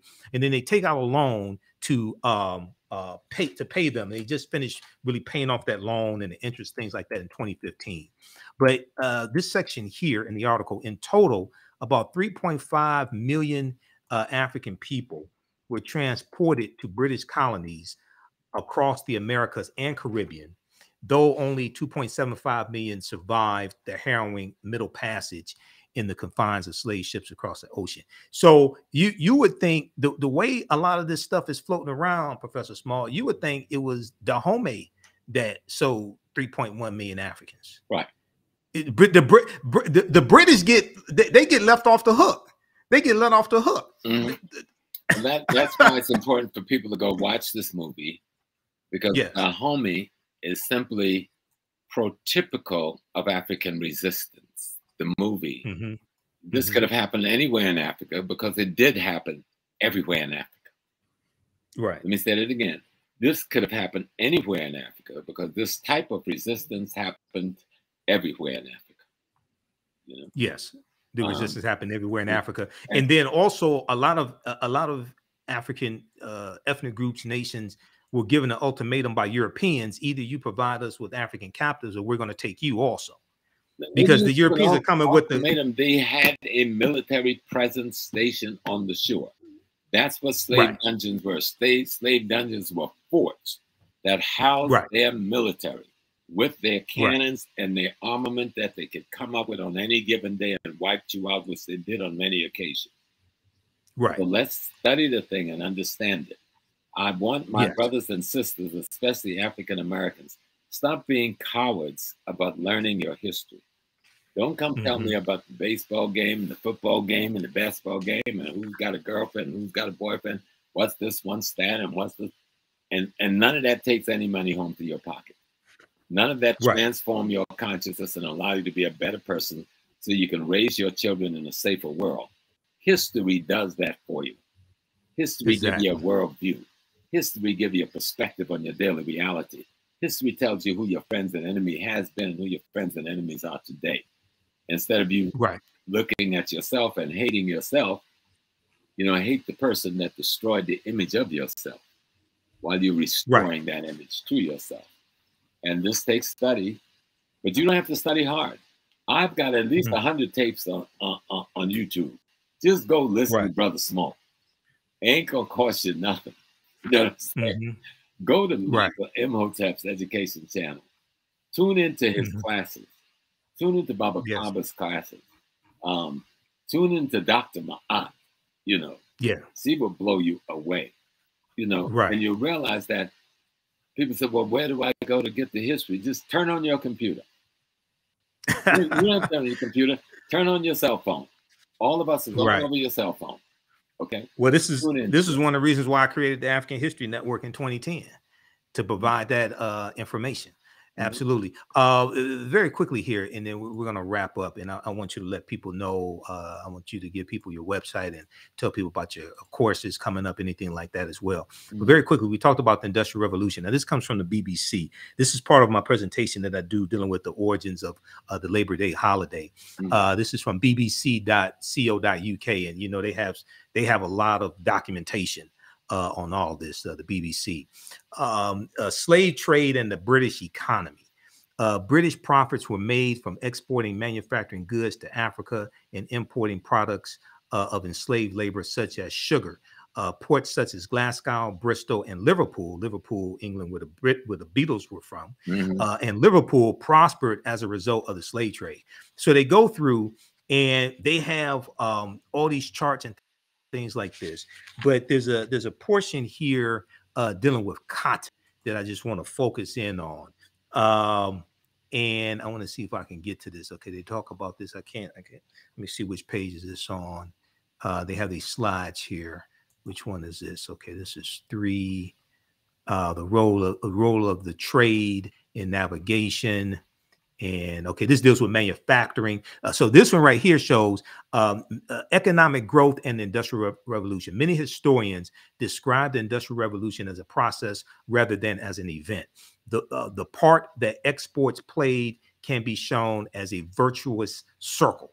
So exports grow, industry grows, business owners invest and look for better machines. Machines get better, products get cheaper, exports grow. You have this cycle. They were trying to corner the market when they did this thing of blockading the slave trade.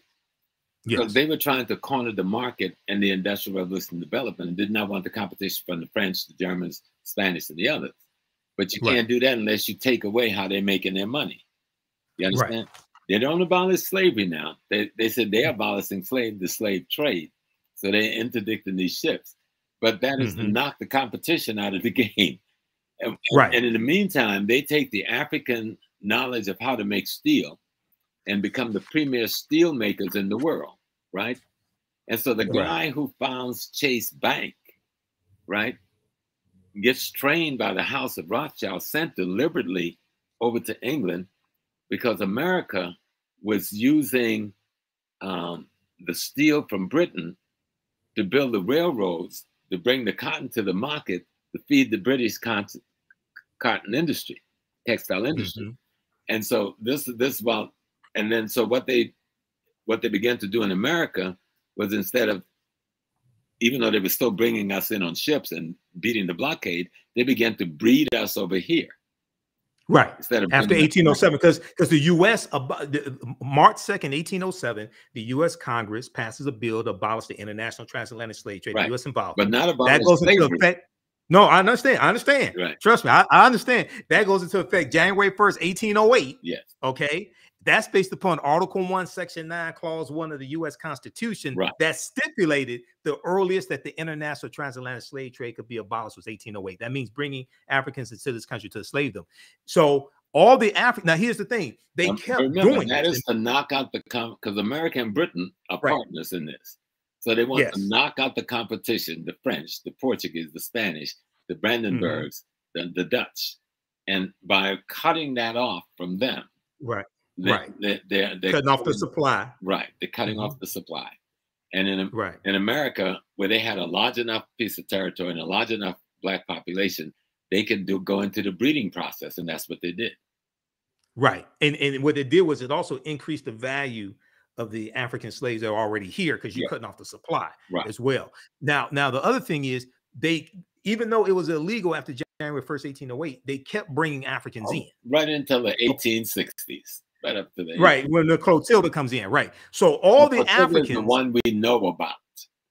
Right. That's the last known slave ship we know about. Yeah. And that was because of a bet. Timothy Mayer was the white wealthy businessman who made a bet that he can smuggle Africans into the country. But one of the points I want to make, all the Africans that were brought to this country from January 1st, 1808 through July of 1860, when the Clotilda comes in, all that was illegal based upon federal law. Right.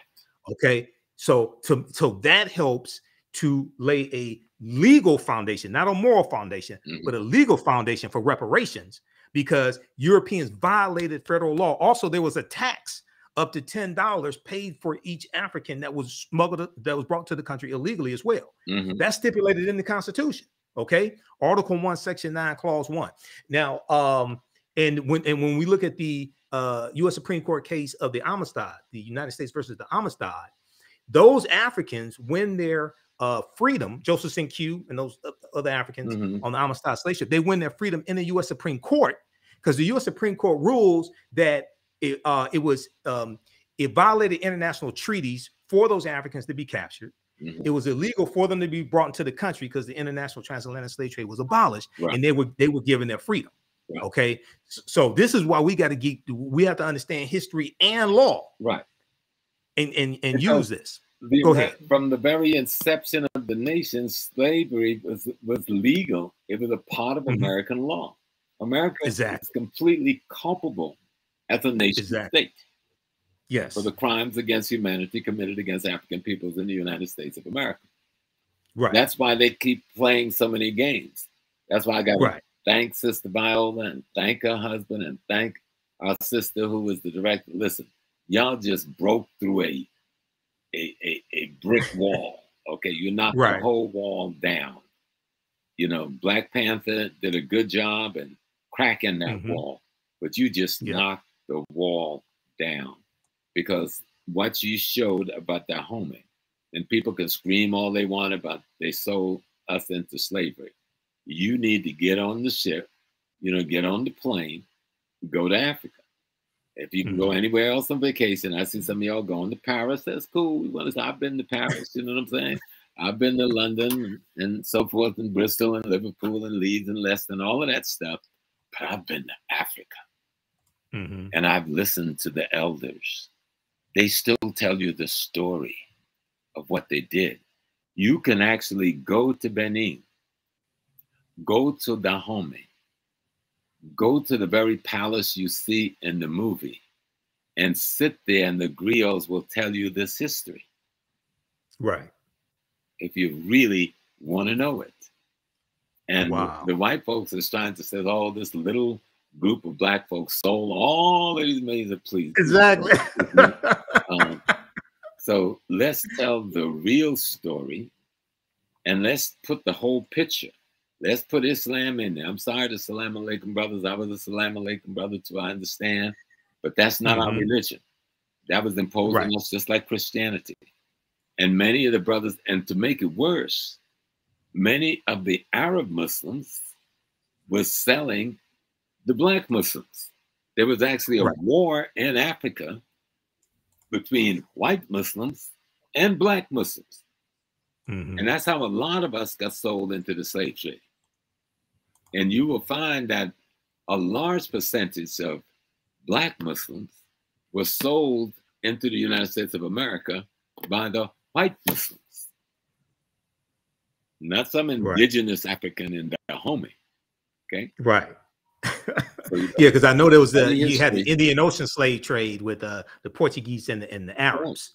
You had that. But I'm talking about, there's a whole concept dealing with the jihads of the 1700s and the 1800s, with the raiding down. Once the Ottoman Turks crush the Fatimite dynasty at the end of the 9th century and takes over Islam worldwide, the Ottoman went to war against Africa.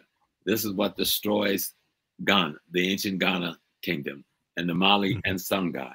It is the white Muslims declaring war on the black Muslims and selling us into slavery to the Portuguese and the Dutch. We don't even talk about that because we have such sympathy for Malcolm X and the Nation of Islam and Islam, but we need to talk about that. Yes, yes. That and because that deals with like El Mansur of Morocco invading Songhai in 1591. That right there. And one of the things that Dr. Jose Pimenta Bey talks about this in like the book Golden Age of the Moors, a fantastic book edited by Dr. Ivan Van Sertima.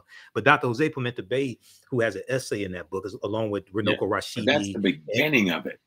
The jihads of the 1800s, and is where you really see the explosion of this. With coming down through Nigeria, Cameroon, Ghana. You know, that's how the Ashanti gets involved in this thing, because they're fighting with the kingdoms of the Arabized, Islamized kingdoms in northern Ghana, encroaching on the hinterland of Ashanti. Okay, and the Ashanti is selling their prisoners of war, captured in that conflict. The same thing with the Mose people of what is now Burkina Faso. Mose being an indigenous population, but fighting with the Islamic encroachment on what became Upper Volta and later this. You see the same thing in Cote d'Ivoire, with the Akan people of Cote d'Ivoire, having and another ethnic nation having to fight this Islamic horde coming from the north. And of course, a lot of them end up being black because they're being converted the same way we're being converted to Christianity. But this is the Turkish Ottoman Empire and the Eastern Arab empires. And we don't even discuss it. And you're not going to understand West African transatlantic slave trade unless you know about the Sahara and the Indian Ocean and the East African Islamic slave trade that comes right down into the Western Sudan. Because that goes back to about 8th century. The Great Jihads. The Great Jihad. Okay. Let me just show this quickly. We're going to wrap up. I want to go back to this. I was able to find what I was looking for. So this is dealing with the slave trade and the British economy. This is dealing with the Industrial Revolution. This talks about, this section talks specifically about cotton. Okay. From 1750 onwards, a new industry emerged in Britain, the production of cotton cloth. Wool production had previously been Britain's major industry, but cotton had one key advantage: machinery is better than wool. And then 1793, you have the cotton gin invented here in the US, and then you're going to have copies of the cotton gin, which reduces the cost to producing cotton. As a result, it was cotton production that the Industrial Revolution began. As a result, it was in cotton production that the Industrial Revolution began, particularly in and around Manchester, England. The cotton was used was mostly imported from slave plantations. Slavery provided the raw material for industrial change and growth.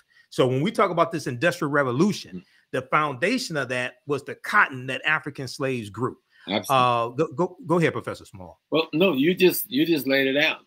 And the thing that people must understand is that the American banking system was tied in to the British banking system, full partnership.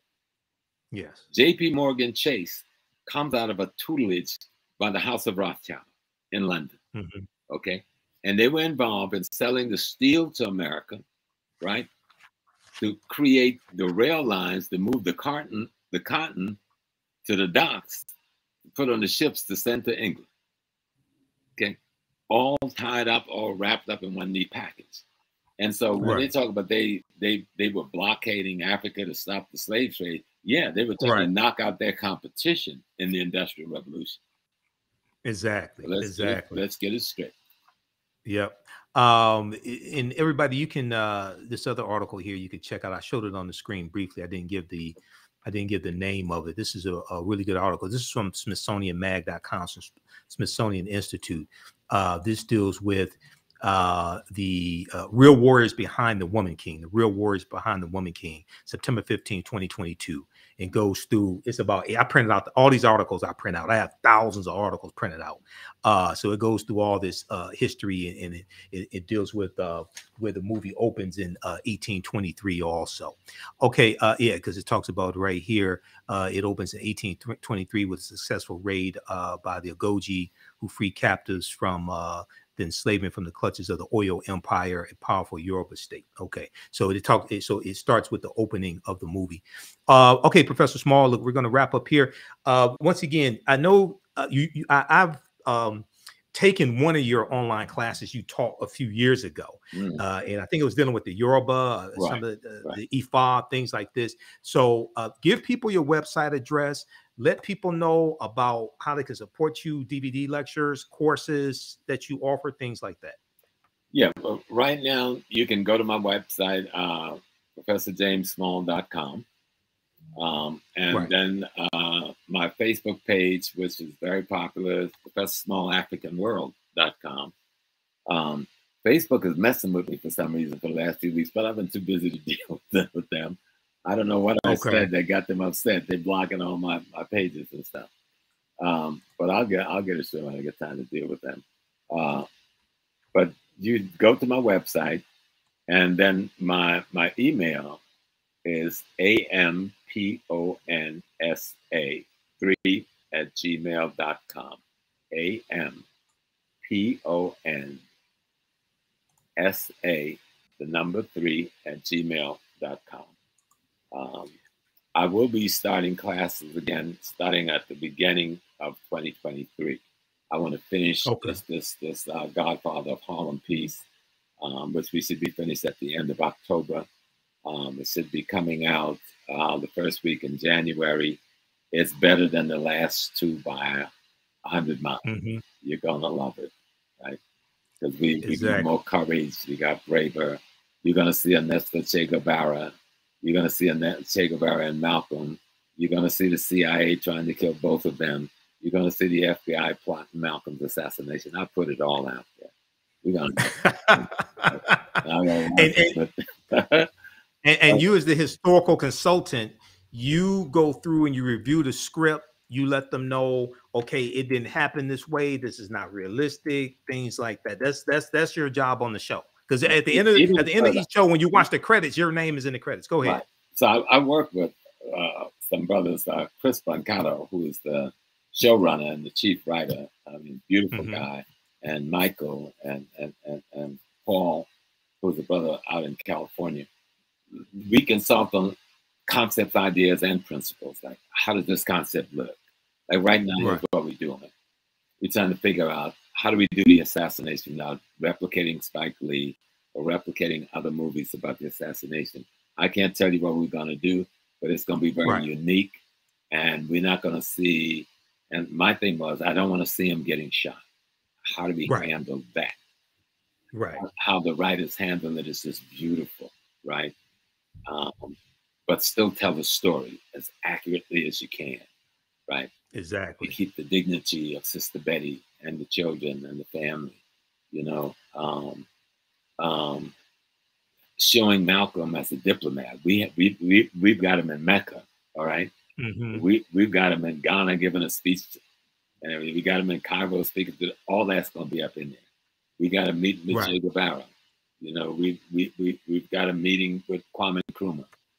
So you're going to see stuff that no one else has shown. Okay, and then we got a relationship between him and Bumpy Johnson, his friend, trying to keep him alive and trying to protect him. Then we bring the CIA into play through the Cuban drug lords, right, into Harlem. And then we get the FBI coming in, wanting to stop Malcolm. But see, that gets hidden in other pieces. They talk about the Nation of Islam, but they don't talk about these other forces. So we're going to deal with the other forces big time out front. You know, I deal with this in my classes.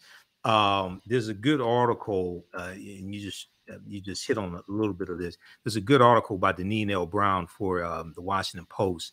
It deals with the day Dr. King met Malcolm X, March 26, 1964, at the U.S. Senate debate for the Civil Rights Act. Martin Luther King Jr. met Malcolm X just once. The photo still haunts us with what was lost. But what I want to hit on very quickly. Down in Selma in the movie, we got him doing the speech in Selma. We got a meeting with Andy Young. We got a meeting with Coretta. We're going to tell the story hard.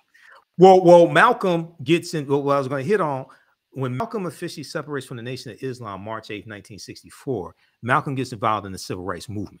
Right. Okay. And that's a part of Malcolm's life that's not talked about a lot. You got to do some research to understand this. You can't just quote excerpts of Malcolm's speeches.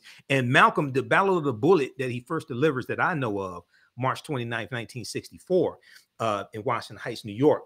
One of the things he's talking about in the speech is interjecting Black nationalism into the Civil Rights Movement. Right.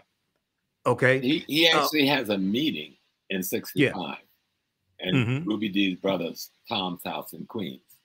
And he meets with all of the civil rights leaders. The only one that didn't make it was Dr. King, but that's King, right? He sent his rep. All right. And they agreed that they would work together. And Fannie Mahima, who was at that meeting, invites him to come to Mississippi, a lecture that would have taken place of 2 weeks after he was assassinated. Right. In the documentary, Make It Plain, they talk about that, but they said it was at Juanita Portier's house. No, it was it was Tom's house. Tom's house? Okay. Tom's house. And what was his relation to Ruby Dee? His brother. That's Ruby Dee's brother. Ruby Dee's brother. Okay. Ozzie Davis's wife, and Ruby Dee. They were very close to Malcolm, that whole family. Right. So exactly. Belafonte, of course. He was, those men were. Because they had this meeting. They had this meeting with the major civil rights leaders and Malcolm, so they could put all their differences out on the table and work together. That's basically what the meeting. And this is what forced Hoover to get more aggressive towards Malcolm's removal. Hoover, if you think he had an issue with Dr. King being a Messiah, now Malcolm and Dr. King talking about uniting, this guy's obviously gone crazy in DC at this time. Right. And that's when he gave that order, do something about him. Well, you can't buy him. He won't take your money. You can't frighten him. What does do something about Malcolm X mean? Right. This is what I was getting at. When they met, they only met for a couple of minutes. When they met, Malcolm told Dr. King, "I'm throwing myself into the heart of the civil rights struggle." This is what Malcolm was doing. And one of the things that Malcolm talked about in the Battle of the Bullet is registering African Americans in Harlem to vote as independents. And he's going through talking about the importance of understanding politics and getting involved politically. And then June 28th, 1964, when he delivers his speech announcing the formation of the Organization of Afro-American Unity, the speech that people call By Any Means Necessary. He lays out this 5-point platform, and he talks about voter registration in there. He talks about economics, of course, and education, but he talks about political engagement and voter registration as well, and understanding how to leverage. That was not new with Malcolm, because when he was still in the nation, he was trying to work with the Freedom Now Party, but the messenger stopped it. So he always been trying to have that kind of engagement, but the nation wanted to remain a religious organization and not a political organization. That was part of the conflict that got him separated from the nation. Exactly. And, July 31st, 1963, Malcolm sends a letter. He's in the Nation of Islam. He sends a letter to the leading civil rights organizers, including Dr. King, and he's requesting a meeting with them that's going to take place in Harlem, New York. I think it was August of 67, right around that time, August of 63. And Malcolm was calling for a unification of the civil rights leaders and their followers. He said that we have to find a common solution to a common problem posed by a common enemy. This is what Malcolm was doing while he's in the nation. He's calling for unification of the civil rights leaders and their followers. He's saying that we should be able to submerge our minor differences, the Negro leaders submerge our minor differences to find a common solution to a common problem posed by a common enemy. And this is what we need to do today, brother. Yeah. And so when you read that, I wish you'd send me that article. I like to take it to the I'll send it to you. I've got thousands of articles, Professor Small. Seriously, I'll send it to you. Right around those issues right now. And see, when you see that, then you understand why the split with the nation. You see the hand of COINTELPRO. Right. Okay. Right. COINTELPRO is well at work in the nation at this time. And the one thing they want to do is destroy the partnership between Elijah Muhammad and Malcolm X. And they were able to effectively do that in November '63. And once they got him out, they went to work to make sure they could never get back together. And then as Malcolm slides, as he does, to move in partner with Dr. King, they killed him. Yep. Exactly. Well, look, brother, it's been fantastic. People have learned so much. Everybody support Professor James Small, support the African History Network again. Here's his website, ProfessorJamesSmall.com, ProfessorJamesSmall.com. And then his Cash App also is $ Dr. James Small, $, Dr. James Small. And then be sure to support the African History Network as well. Well, look, brother, it's been fantastic. I know you got to run. Let's go ahead. Come back and call out the Woman King. That's why we came together, and people should go and watch it. It's an extraordinary document. It's a good movie if you just want to be entertained with some really fantastic acting. But if you want to have your African melanin stimulated, this will do it. I guarantee. Absolutely. You'll come away blown away by this movie. You'll come away wanting to learn more about African history and who you are. That's what happened with Malik. That's so powerful. I'm going to do my DNA sometime, so I'm going to use African ancestry. Yeah, I did African ancestry. I did my mitochondria, which is my grandma, and that's 100% Sierra Leone. But I knew my great grandma who came from West Africa, and I knew my great grandpa, my great grandpa who came from East Africa on my grandma's side. She was the root woman, the Yoruba priestess, the Dada, and the plantation I grew up on. So it's just so much of it is like, wow. I mean, like I said, I don't cry in movies. These people had me crying. I mean, the tears. Me too. I shed some tears at the end too. It was like I almost lost my breath a couple of times, and stunning the way they did the essays and solved, the conflict resolutions they brought about with the situations that was clear, the problems, how they solved the problems. Let me explain to people what I'm saying. When you're making a movie, you create problems, you create contradictions, and the movie is about how do you bring resolution to the contradictions, right? They just do a fantastic job of it. And, exactly. And Miss Davis is just, when you see her, she is the woman king. When you see her, she is the warrior general leader. No doubt about it. Naniska. Yep. And Naniska was a real Agojie, but she wasn't a general. Right. So I listened to an interview. I've listened to a number of interviews that Gina Prince-Bythewood, the director, has done, as well as Viola Davis. And Gina Prince-Bythewood said that the character of Naniska was an amalgamation. Yeah. Well, it's a combination of different Agojie. Heroine and heroes, when you dealing with fictionalized history, it is an amalgamation of multiple characters. Right. And that's how you make it work. And they made it work because, like I said, this could have happened anywhere in Africa, and it did happen in multiple places in Africa. And so if you want something to, and people are upset and saying, oh, this is fiction, then go study the history and tell me the story. Study the real history. Yep. That's why we're doing this show, that deal with the real history, because what happens is movies that have a historical foundation, but a lot of fiction in them, it causes people to want to know more about the real history. That's why I'm doing this show. That's why I contacted Professor Small. I contacted Sylvian Diop, who wrote Fighting the Slave Trade. I'm trying to get in touch with her. I talked to Dr. Talitha LaFloria, who wrote, who's the author of this book here. We've had her on the show before. Chained in Silence, Black Women and Convict Labor in the New South. Dr. Talitha LaFloria. We've had her here on the African History Network show before. Yeah. And she had not seen the movie yet. She wants to see it. So I'm going to try to get her on. We're going to try to get some sister scholars on also as well. No, okay, brother. Look, go ahead. Good work to the whole crew. Yeah. And what they've done is raise the bar in terms of the kind of pieces that will now be presented to the Black community about our history.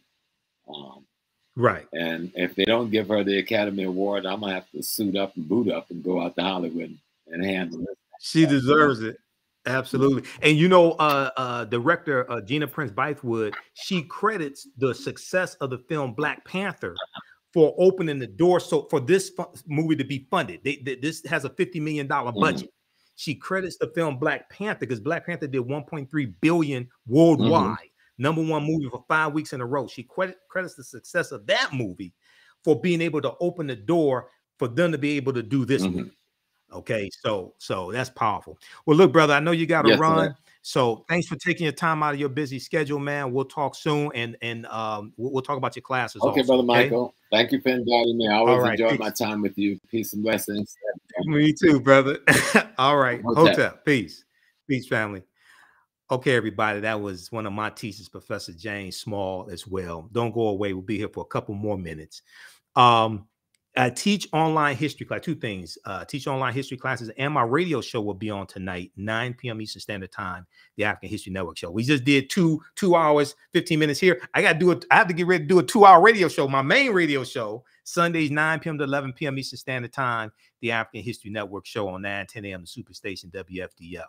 But if you visit our website, TheAHNShow.com, this is our new website, TheAHNShow.com. If you go to our old website, which is AfricanHistoryNetwork.com. It'll redirect here. Information about the radio show is here. Download the iHeartRadio app or the TuneIn app on your smartphone. You can listen live Sundays, 9 p.m. to 11 p.m. Eastern Standard Time. Click here to listen to audio podcasts of our shows. And also we broadcast on Facebook and YouTube when I'm on live. PayPal, Cash App information's here as well. And then I teach online history classes, okay? And this really helps support the African History Network and finance what we do, okay? Because it takes a lot to be able to do this. There's a lot of expense, different services I have to pay for. So I teach an 8-week online class called Ancient Kemet, the Moors, and the Ma'afa, Understanding the Transatlantic Slave Trade, what they didn't teach you in school. This class is scheduled for Thursdays, 7 p.m. to 9 p.m. Eastern Standard Time. Next class is September 29th. The class is on sale $80, regularly $130. We do the sessions live. All the sessions are archived and recorded. You can go back and watch it anytime, okay? You click right here to register here. You can pay by debit card, credit card, or PayPal. If you want to pay by Cash App, just email me through the website. Just click on Contact the African History Network right through the website. Email me, and we can set it up where you can do it through Cash App, okay? Because sometimes people just send me money through Cash App, and I don't know what it's for. If you send... you could send it through Cash App. I need your email address to enroll you in the class. So yeah, just email me because I want to keep the money straight. Just email me if you want to do it through Cash App, okay? But we deal with thousands of years of history and what leads up to the transatlantic slave trade. We go through this history chronologically as much as possible. I do a PowerPoint presentation. We have book references, articles, video clips. Some of the slides that I showed when we were speaking with Professor Small come from the class. The second class that I teach, we do this on Tuesdays, normally Tuesdays. I did a session today before. So I did an hour of this class today. Then we did Professor Small, or did the interview with him for 2 hours. Then I have to do a 2-hour radio show today, also this evening. From the Civil War to the Civil Rights Movement and Black Power, 1865 to 1968. And this is on sale, $80, regular $130 also. Click here to register here. Takes you to the next page and just click on enroll. You can watch from around the world. This one here, we deal with history starting in 1803 with the Louisiana Purchase and the Haitian Revolution. And we go throughout history chronologically to understand what happened, what leads to the Civil War taking place, what happened to us after slavery ended, what were the laws and policies put in place to put us in the predicament that we're in now, to better understand where we need to go from here, okay? So that is from the Civil War. The second class is from the Civil War to the Civil Rights Movement and Black Power, 1865 to 1968. I created both of these classes. I created the curriculum. Professor Small is one of my teachers. I've been studying history 30 years. This is a book. There are 2 binders of articles, information that I use to teach the class. This is one of those binders. So today we dealt with one of the things we started talking about was the Texas Revolution in 1836. Okay, so this is one of the articles from the class, the Texas Revolution, 1836. Next class, we're going to get into the Mexican-American War, 1846, 1848. Texas becoming a state in the Union, 1845. We also talked about Vicente Guerrero today, who became the first president of African descent of Mexico in 1829, and he abolishes slavery in 1829. Okay, so we talked about him as well in the class, and we talked about the Missouri Compromise of 1820, which is one of the things that leads to this Civil War taking place, and it was something that was designed to avoid a civil war also. The Missouri Compromise of 1820. We'll talk about things like the Compromise of 1850 as well, which consisted of 5 bills. And the Compromise of 1850 was designed to organize the land that the U.S. gets from Mexico through what's known as the Treaty of Guadalupe Hidalgo. It's the Treaty of Guadalupe Hidalgo that ends the Mexican-American War in 1848. And the U.S. gets California, Arizona, New Mexico, Colorado, Utah, and Nevada from Mexico as a result of the Treaty of Guadalupe Hidalgo. They pay about $15 million for that. Mexico loses 1/3 of their territory. And then the Compromise of 1850 organizes that land that the U.S. gets from Mexico. But the 5th bill consists of 5 bills. The 5th bill was the Fugitive Slave Act of 1850, which intensifies the abolitionist movement, makes it more dangerous for runaway slaves to stay in the North. More of them are going to go into Canada. So this is a fantastic class. And we go through, we look at what leads to the Civil War taking place. We look at the Reconstruction era, 1865, 1877, Jim Crow era, World War I, World War II, Great Migration, 1915 and 1970, Civil Rights Movement, Black Power movement. Okay, we have a bundle pack when you can register for both classes at a discount. You get both classes for $130. That's an over $300 value, because there's going to be bonus lectures that you get from me in digital format that we're uploading also. So right here, we have the bundle pack of courses. You can click right here to register here for it. And if you've taken any of my online classes in the past, email me at TheAHNShow@TheAfricanHistoryNetwork.com, or just email me right through the website. Click on Contact the African History Network. TheAHNShow@TheAfricanHistoryNetwork.com, and you'll get a 50% discount on the bundle pack if you are a returning student. And I've been teaching these online classes going back to 2017. I created the course Ancient Kemet, the Moors, and the Ma'afa, Understanding the Transatlantic Slave Trade.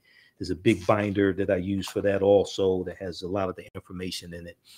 And this one here, dealing with Civil War, Civil Rights Movement, and Black Power, I started teaching that, I think it was October 2021. Okay.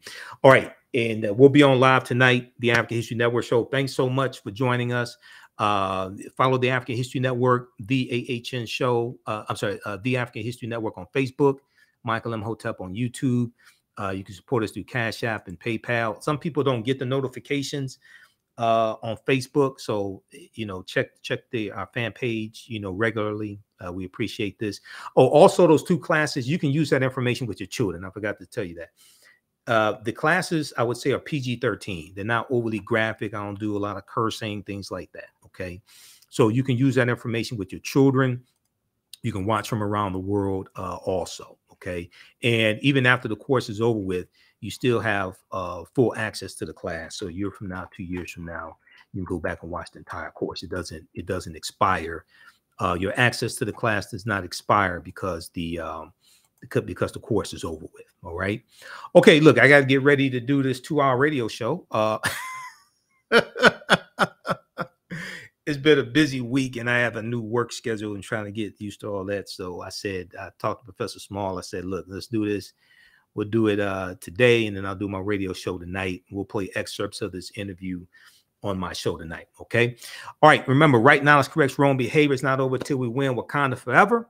Thanks for tuning in. We'll talk to you.